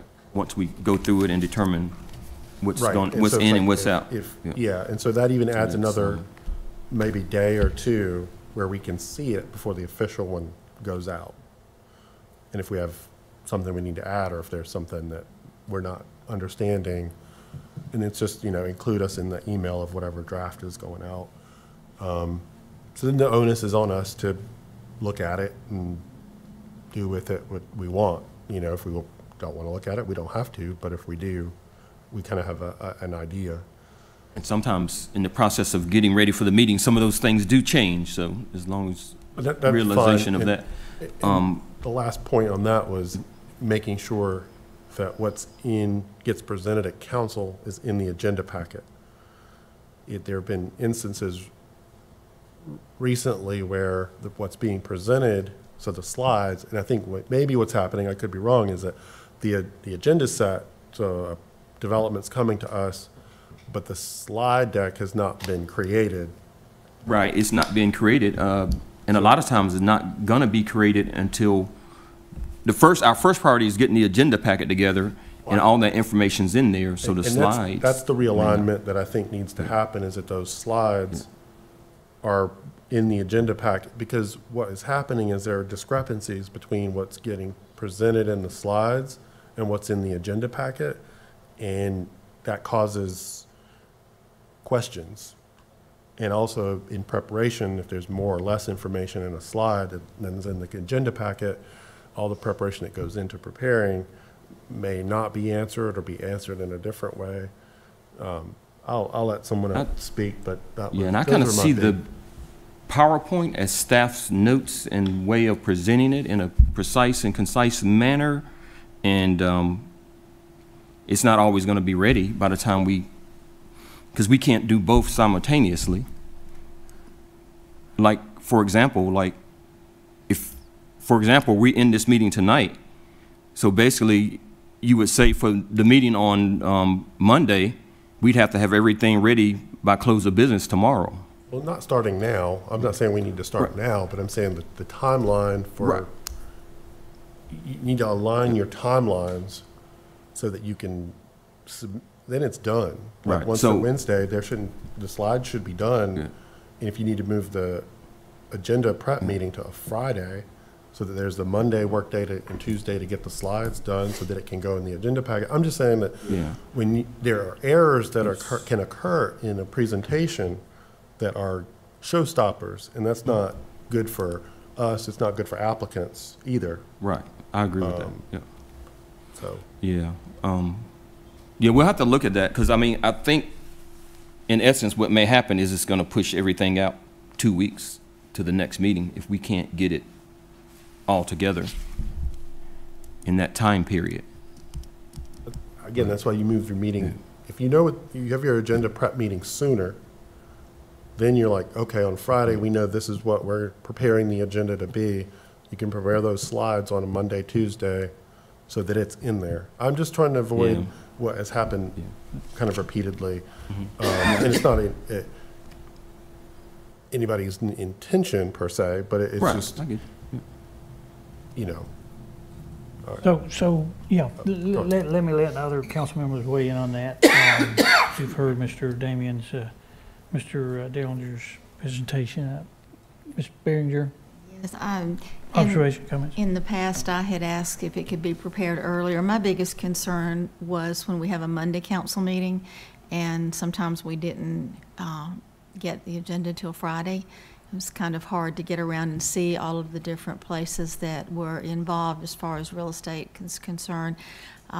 Thursday certainly makes it easier, but when the meeting's on Monday night, and in the past, as I said, sometimes, and I mean distant past, okay, that we didn't get it until Friday. If you had a crisis over the weekend, then we weren't prepared at all when we came into the meeting Monday night. Council wasn't, so that was my concern. Now, my question to you, Rodney, is it possible for you to get that together and ready for us on Wednesday? I think I'm going to have to have a staff meeting and talk about that, and talk about where we can increase our efficiency and change the schedule, because I mean, it concerns pretty much every department, and primarily planning probably has the biggest burden there. And sometimes they are getting information from others, and so it's going to be tough, but, you know. This is kind of the way we've been doing it since I've been here. That doesn't make it right. Doesn't mean it can't be changed, but we need to look at it and just map it out and see if there's some improvements that can be made. Yeah. Thank you. Mr. Vance. No questions. And maybe at some point, well, I'd like you to do that. We ought to hear from the town clerk, who I know is very involved in that process, and it becomes a rush and an arduous process at times because she doesn't get information until later sometimes. But it can bottle up at different junctures of the agenda preparation, I guess. Just my comment. Mr. Singleton. So the question is to get it on Wednesday for the Monday meeting is what we're looking at. That's the issue of the 2 business days, right? Or get it on Wednesday for the Tuesday meeting. I'd say just get it on Wednesday. Either meeting. So that it's consistent. Either Get on meeting, Wednesday, yeah. period, instead of Thursday. Because it could be late Wednesday afternoon or Wednesday. I mean, that's fine. Because you still got on Tuesday meeting. You had 3 business days: Thursday, Friday, and Monday. Monday's different. I was just asking because at one time we kicked around about changing Monday meetings to Tuesday. I'm just that was one of the things. Work sessions used to be on Monday. They were I was going to last actually Monday. bring that up. That was. Yeah, Yeah, that's I mean, it, we man. had That'll work give you- sessions used to be the last Monday, and then when Sam Bridges was here, he was a superintendent and somebody else was, and so they were all Monday meetings, so we switched to Tuesday. So I'm just, and I know sometimes coming off a weekend, that might be beneficial to staff somewhat. I had no trouble with that. I mean, I know we got this year's schedule adopted, but we can get to a breaking point where you can change them, like change get 2 months out or whatever y'all say by the law, but I had no trouble, and y'all may not like that either. Making them all Tuesday. Let me hear He's Mr. got a Matthews. civic meeting on Tuesday. There we go. We just ruined that. It's Civic Club meeting on Tuesday. Say what now? We'll let Phil go, then we'll come back to that. I agree that if you switch that first one to a Tuesday, that kind of remedies the problem, is what I'm hearing, to some extent. It gives you that extra time, and I'm fine with that also. It'll help. I don't know if it'll I remedy just everything. won't 'cause totally still, remedy it, but it'll give like you, tonight, when we come out of a meeting like tonight, then that means the next day we got to have everything ready for it to go by the close of business, and that could be tough. So, unless we delay it another 2 weeks to the next meeting. So, I think some things are timely and may not be able to push 2 weeks out. So it depends on what it is. If you err on the side of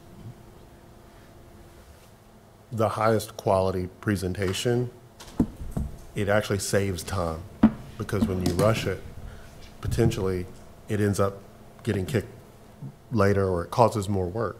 So I think it'll be an adjustment period. I mean, nobody's sitting here saying we're going to shift immediately. I am in favor of, if that first meeting moved to a Tuesday and getting the agenda on Wednesday, I think creates a lot more breathing room. I think having that Monday is good. It's my opinion. Yes, but Mr. Singleton, were you directing a question to me? I'm sorry if you did. I didn't clearly hear. I was just saying, I mean, is the first Tuesday of the month an option for people? I don't know. It may not be. That's just what I was thinking. If with that, you know, it ain't got to be Wednesday afternoon. It could be Thursday at noon, because you've still got 2 full business days, Monday and Friday. And if you got it by roughly noon on Thursday, that's still plenty of time, plus the day of the meeting. Rodney talks about kicking things back 2 weeks, and I understand that. But in the case of the work session, very rarely are we doing something that's going to change or affect a public hearing where you need to push it back. So I can see what you're saying. If there was something that we had to rush through here, like Ms. Jones said, that the information on the notification is too soon. Okay, we all understand that it's going to be 2 more weeks. We get that. I don't know there's much in the work session that we have that we would have to do at the next meeting, where it wouldn't be kicked back 2 weeks anyway. I mean, it wouldn't be on a normal schedule for 2 weeks anyway. And the only pushback I'd have on going for the Thursday versus the Wednesday is sometimes things happen, and so then you lose a day. And so if it's Thursday and you lose a day, then it's Friday. But if it's Wednesday and something happens, there's a crisis, or you've built in a buffer day, you know? Yeah, the meeting at the second Tuesday, Tuesday after the second Monday, Lord have mercy. There would not be nothing really pressing for a work session for the next week. There's not, y'all really had the work session stuff pretty well laid out, unless something off the wall comes up and we could add it to the agenda. It's not something we're gonna vote on unless it's an emergency. In that case, you would tell us it's an emergency meeting, we would take care of it. But so there's not much that's gonna be added to a work session agenda that would be affected by the Tuesday after the third Monday, very rarely, because we're not gonna vote on most things. Why don't we let staff take this conversation here, and you're hearing the request of council, and have some further discussion, who it impacts and how it impacts, and bring us back a recommendation. Wouldn't that be reasonable? Mr. Mayor, if I could just make one more Yeah. comment. I think that we all could be mindful that staff has a heavy workload. I think that this change needs to happen and be investigated, but I know in my own personal experience, so many people, because I work from home, so many people think I don't work. And we don't see what staff does every day, all day long. So I think we need to be mindful and respectful of their workload as we ask them to make these adaptations. Yep. And so we'll go back and map it out and see what we can do to make changes. We're prepared to also talk about, any changes to the meeting schedule. So the Tuesday one was one. And then the other thing we thought we'd throw out, or I'd throw out since we're talking about it, is there any support or any thought about having the work sessions during the day?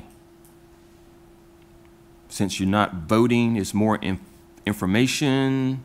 I think that's a lot of places do that. I think it's problematic for potential future councils if you have someone who is people who work all, you can be retiring soon, but some people have jobs all day. Yeah, Raleigh, Wake County, a lot of places. Daytime A lot of places have their meetings during the day, and I'm not throwing that out. But the work session where it's more reports and information, it works for Wake County and that's. And I know one of the arguments is maybe the public can't make it, but half the public probably can and half Maybe can't. council members can't make it. I mean, no matter what you do, your half is going to be able to make it. They half used to be at 7:30, then we went to 7, now we went to 6. Yeah. I mean, that one has been changed a lot. Right. And that was the other thing I was going to bring up. Is there, how about if all the meetings started at 6, so we're not waiting around that extra hour? Great. So it's a lot to think about if we want to. Some of it will only be 2 days. Only be 2 days, because we're already at 6 on this one, so it'll only be 2 meetings. Mm-hmm. It'll be easier on Tuesday than it would be on Monday, on the first Monday, I'd say that. But anyway, that's just me. You got other people to consider. For new council members, if they know that, when they sign up, then. I'm not in favor of work sessions during the day. Yeah. I'm in favor of the 6 o'clock start I like time 6 for meetings. o'clock, yeah, I'm fine with that. Because even a long meeting's not going to go until, that's better. I'd like 6 o'clock. I am flexible with it relative to meeting in the day, because I said I will be joining the retired group pretty soon, so I'll have that time available. But taking into consideration that those who do work and who may be on the council in the future, I'm running under the assumption that the adjustment can be made to make those accommodations and considerations during that time. But with this council, possibly, I don't see an issue with it. With the adjustment in the times. You're a retired engineer. We might have to get you to help us put the agendas together. Retired. So, Mr. Vance, are you're agreeing that starting all the meetings at 6 o'clock would be a reasonable idea? Yes, for this council, Yeah. yes. Okay. But for other councils, may not be. Other councils can change it, I guess, if they choose to, but. I don't have a problem with it. Let's do a unanimous thumbs up again. Okay, but so we're voting on a change of time right now. We're still going to ask staff to bring back some information about when the agenda has to be ready and available to council. That needs to be discussed a little bit more, I think, with the town clerk and with others. Yeah, we'll go back as a staff and see what if we can come up with a different schedule for those type of things and Yeah. try to expedite it better. So, yeah. So. But I mean, well, we need a thumbs up on a change into Tuesday and 6 o'clock, right? Those are the two. well, I thought we would just, I thought the staff need to look a little bit more about, you know, having all the meetings on Tuesday. I think we're. Oh, you're okay with that? We're all thumbs up on that. I think we tossed that around a little Sorry. bit. We're good with And that. then the 6 o'clock, I think we're good. Okay, so two things. There's agreement on having all of our meetings, we'll still have 3 a month, I guess, that's what we've already, and those will all be on Tuesdays. I said, well, Mayor, to have one every Tuesday. Yeah, okay. No, all right. And they will all, You add some more holidays? and they will all start at 6 o'clock. There's staff likes that, council likes that. Hey, how can No, we need go to wrong? talk about when You we. said you were gonna let her talk. You better, or she'll get even with us when she calls for Well, that's the reason I wanted the staff to take it back, and you know, there may be other department heads Okay. that have some heartburn on this. I don't know. We ought to consider them. Yeah, we but, need to talk about like when we want to implement that though, because we do at least have to give 7 days notice to make a change to a meeting, but. A change to the regular schedule. Yeah. Right, right. But effective we can March start this 1st? when, anywhere beyond the 7 days. It doesn't have to be. Yeah, March Okay. 1st, the new schedule could be adopted then on the 21st meeting. Okay, so again, I mean, I'm not going to prolong it, but Mr. Manager and all of you, you feel comfortable in agreeing to this without having further conversation with other department heads and others who, everybody be impacted by it some more than others. Yeah, I think the majority of folks that present and have the most burden for the meetings is, most of us are in the room, so. I There's think one so. sitting back there, Yeah. two sitting back there. Yeah, he gave me Go home earlier. he gave me a thumbs up. Yeah. Yeah, because for a lot of our staff, they're staying here, Yeah. you know, and they're staying here for a couple of hours past their normal Right. for a 7 o'clock start. So in almost every situation, it helps staff. Okay. Anything else? Mr. Town Clerk, John? I'm going to give you an opportunity just to, I'm not putting you on the spot, but if you care to say anything or comment, she sits right outside my door and she helps me, so the mayor has to be more cautious of not leaning on her too much for things that I need, which I've done. But and right now it's just her, her assistant, the assistant. Of course, we're going to hire another person, but right now it's not. But I'll give you an opportunity if you want to weigh in or not. I think I will work with the manager and try to Okay. help with this. Sure. Okay. All right. So, yeah, we can implement it right away. So bring back a recommendation, I guess, as to when. And I guess we formally need to vote to change the schedule that we already approved for the coming year, right? Yep. Yeah. Okay. All right. Was there anything else, sir? Oh, that's it. Unless did I miss anything? Either Assistant Manager John or Jody? See, there wasn't none about town tonight, right? Or, is that what it's called? Talk of Town. Talk Yeah, of the town, excuse me. Not this meeting, work session. It'll be the second regular meeting, Okay. like the 21st. Thank you. Thank you. Okay, I'm going to go to council reports. Well, we skipped over manager reports. The item we just talked about was a regular agenda item. I'm sorry. So, You're yeah. right. The manager was reporting, so in my mind it was, go ahead. So the first item is the pending agenda you have in your packet. One thought was, if you look at the February schedule, knowing that we also have a retreat in February on the 23rd and 24th, there was some thought that maybe council might want to skip the Tuesday, February 28th work session, since that Thursday and Friday prior to that, we would have had a 2-day retreat. Right now, we don't have anything scheduled on that meeting, but that's up to you. We'll What say you, follow your council? direction on that. Yeah. That's fine. Fine, me. Okay, thumbs up on that one, Mr. You will bring Manager. me a birthday cake on the 21st, right? Store-bought. I'm not Okay. going, Is that good? I'm not going to ask Cake for is a vote cake, on that. okay. Okay. You have in there a Greater Triangle commuter rail. Oh, no, you don't, actually don't have that. It's at our desk here, this Yeah. announcement. That's at your desk. Just the open house to gather more information. That's going to be February 16th at the Garner Senior Center, and it's to join the discussion around the Greater Triangle Commuter Rail. Yeah, you go ahead, John. Mayor and council members, you may have seen an article in the newspaper. There's been several recently, but one of them specifically listed the public engagement opportunities.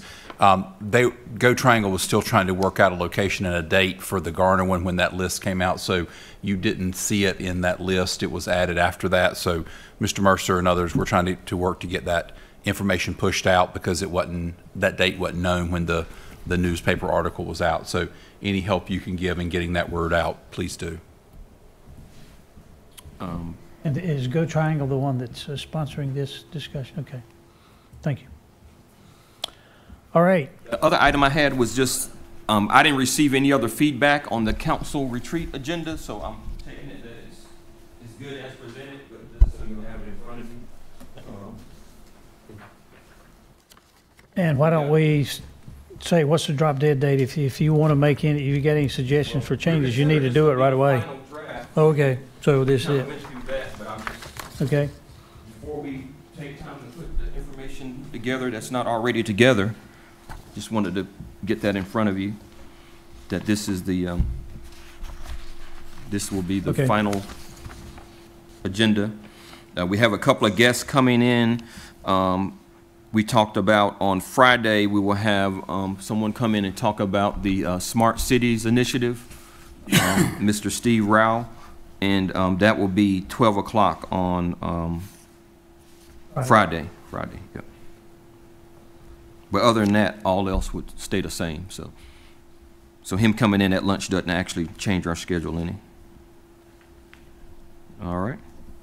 And then the last item I had was, I'm going to turn over to Jody for that announcement.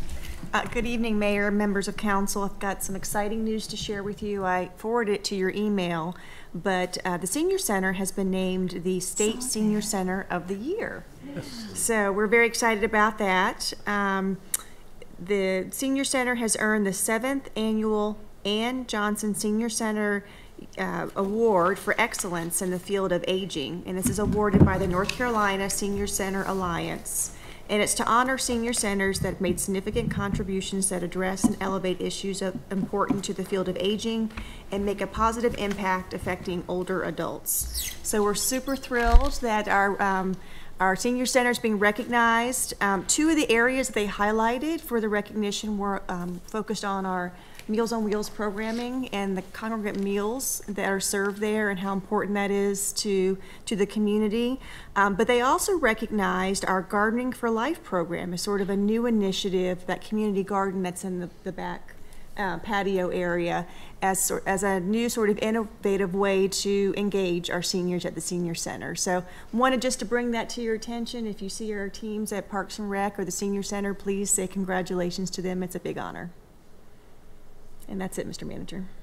Thank you so much. That's great news. But if I might add to that, I believe when Congresswoman Ross was here, that she told us that we serve more meals out of our senior center, more Meals on Wheels than any other location in Wake County. That's my understanding. That's quite an accomplishment, quite an achievement. I hope that's a true statement. That was included. By the way, your mayor has done, with Rick and Kyle's assistance, sort of a state of the town that will include good video of things from last year, and that certainly was one of the things that was mentioned there for sure. So it's an active center and helps a lot of people, I'm sure. Okay, Mr. Manager, anything else? I wasn't trying to. No, that's it. Push you. That's Okay. All right. Thanks. Council reports, Mr. Matthews. Well, the assistant manager took my sizzle. I was going to do that, so I will yield back to her, and that's all I had, Mr. Mayor. Okay. Great job, by the way. Thank you. Thank you, Mr. Singleton. Yeah, the Meals on Wheels, which we've been doing over there for years, I think you still deliver them, right? We do, yeah. We do, and we got 5 routes, and anywhere from 8 to 12 meals usually is what you deliver. You may do more on the last one. 19 now. You did 19 on yours? Yeah. My last one was 12. Wife's was 13. So anywhere from 8 to 19 meals, plus the people who eat there. So it's when you go there to get your meals, it's hopping. It's changed quite a bit since COVID. You know, they don't do some of the things they did since then, but it's really a busy activity center. And, you know, the people who've been there some time and they get their meals and socialize, and many of them then go home because that's their only social interaction of the day. So it's a great program. They're looking for volunteers. Mr. Vance is now retired, and he can fill in for a day, do a route 1 day a month. Soon to be retired. Soon to be, there you go. Soon to be retired, Mr. Vance, okay. But anyway, it is a great center. It's hard to believe. Not many people in this room know how the senior center started. But Ms. Hudson, a group of other citizens went to the town council and said, we want one, and the town board turned them down and said no. So they got really wound up, and Ms. Hudson leading the charge, I can assure you they were really wound up. And so the deal was the town would give them the land if they could get the building built. And the senior center was built through donations. They had barbecue dinners, chicken dinners, yard sales out the Toot and Tell It in the parking lot, whatever it took. And she would come back in the store when I was working at the store and smiling and say, guess what I did today? I said, there's no telling. All the HVAC is being donated, the equipment and the time to install it. Another time it would be the roof. Another time it would be the plumbing. A lot of that was donated to build that. So it was a group of citizens. She was the leader. And not many of those people are around anymore, but they started that. It was the first senior center in Wake County. And it's a town. The town used to have there's a house there they used for a Parks and Rec office to go to registration and everything. And it was the Whitaker house, Miss Whitaker's house they had bought. And so they moved that and another house and then about 3 properties to build the center. And of course, you know, the first part was just the main part. Then the other part was from the bond referendum in 2001. And I think that part opened in 2005 or 2006 as Mayor Lee was the manager. Yep. So it's got quite a history. It's been around over 30 years. So anyway, I'll pass that along. It is a great center. Thank you, Mr. Yes. Ms. Behringer. Yes, I have a few things. 1412 Vendora Springs Road is the house that looked so bad that we all wish they would clean it up. Well, now they've expanded to 1410 Vendora Springs Road. There are several cars in both yards, as well as all the garbage and debris and so forth around the house and in front of in the carport. So if we could look into something that we might be able to do to minimize that, but I mean, they're not shrinking their footprint, they're growing it. And then 1201 Lakeside Drive looks like a haunted house. It's empty and covered with, it's got some debris under the carport if you can see it, but it's mostly covered with vines and overgrowth, and that needs to be attended to. It's very scary looking and not in compliance. And there is a car in the yard at 206 West Garner Road. It hasn't moved in years, looks terrible, and I'm thinking it's probably just neglected. It needs to be hauled away. But the most fun thing I want to talk about today is that last Friday I had the privilege of attending Dr. George Debnam's funeral. Dr. Debnam was just an outstanding individual. He was an OBGYN doctor in Raleigh for years and years and years. He was 95 when he passed away early last week. And he spent his time taking care of people.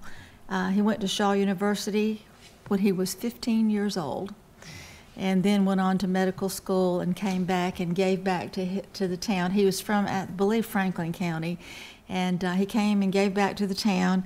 He had 3 daughters, 2 of them, pair of twins. They became doctors.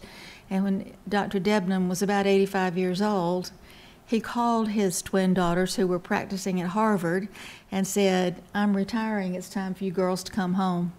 And they did. And they moved his practice from Blunt Street to Pool Drive and New Bern Avenue to carry on his legacy. There's seldom been many people that I have admired that much and just saw, he just gave his whole life. He loved giving his life to caring for people. And so I just wanted to acknowledge that. If anybody would like to see his picture and read the account of his life, I'll be happy to share it. And that's all. Thank you. Very honorable gentleman. Mr. Dellinger.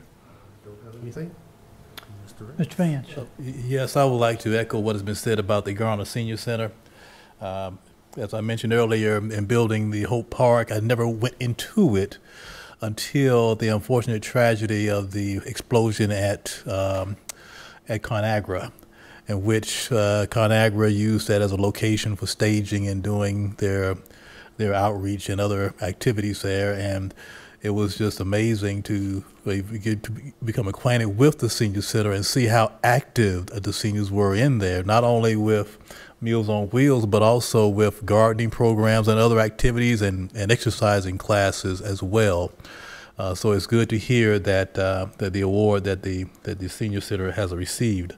And I just want to also say that one thing I have in reference to citizens' concern is in reference to the intersection of US 70 and New Rand Road. There is been brought to my attention that the timing on the Sundays seems to be longer for the New Rand Road portion of that intersection.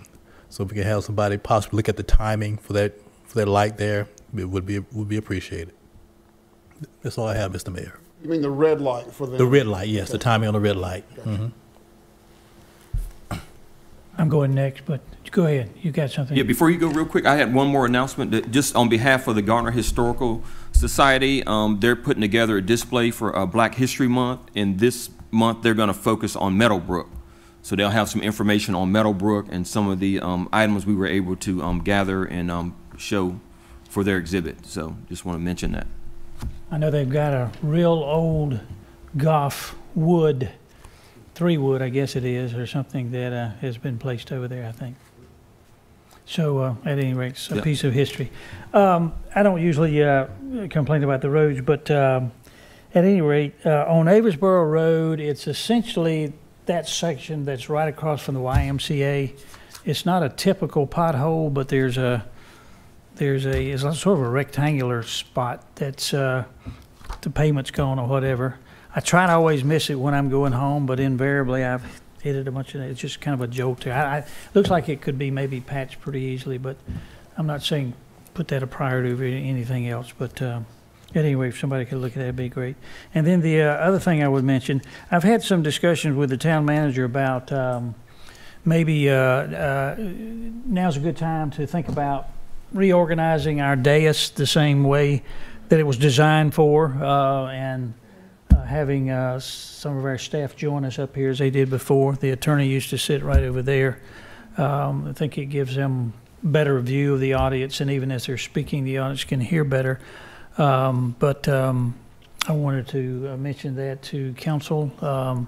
Obviously, we did this for social distancing and other reasons, and even if we use those spaces the way they were designed, I don't think we'll be that close together. But we don't necessarily have to decide that tonight. Anything else you want to mention on that, Mr. Manager?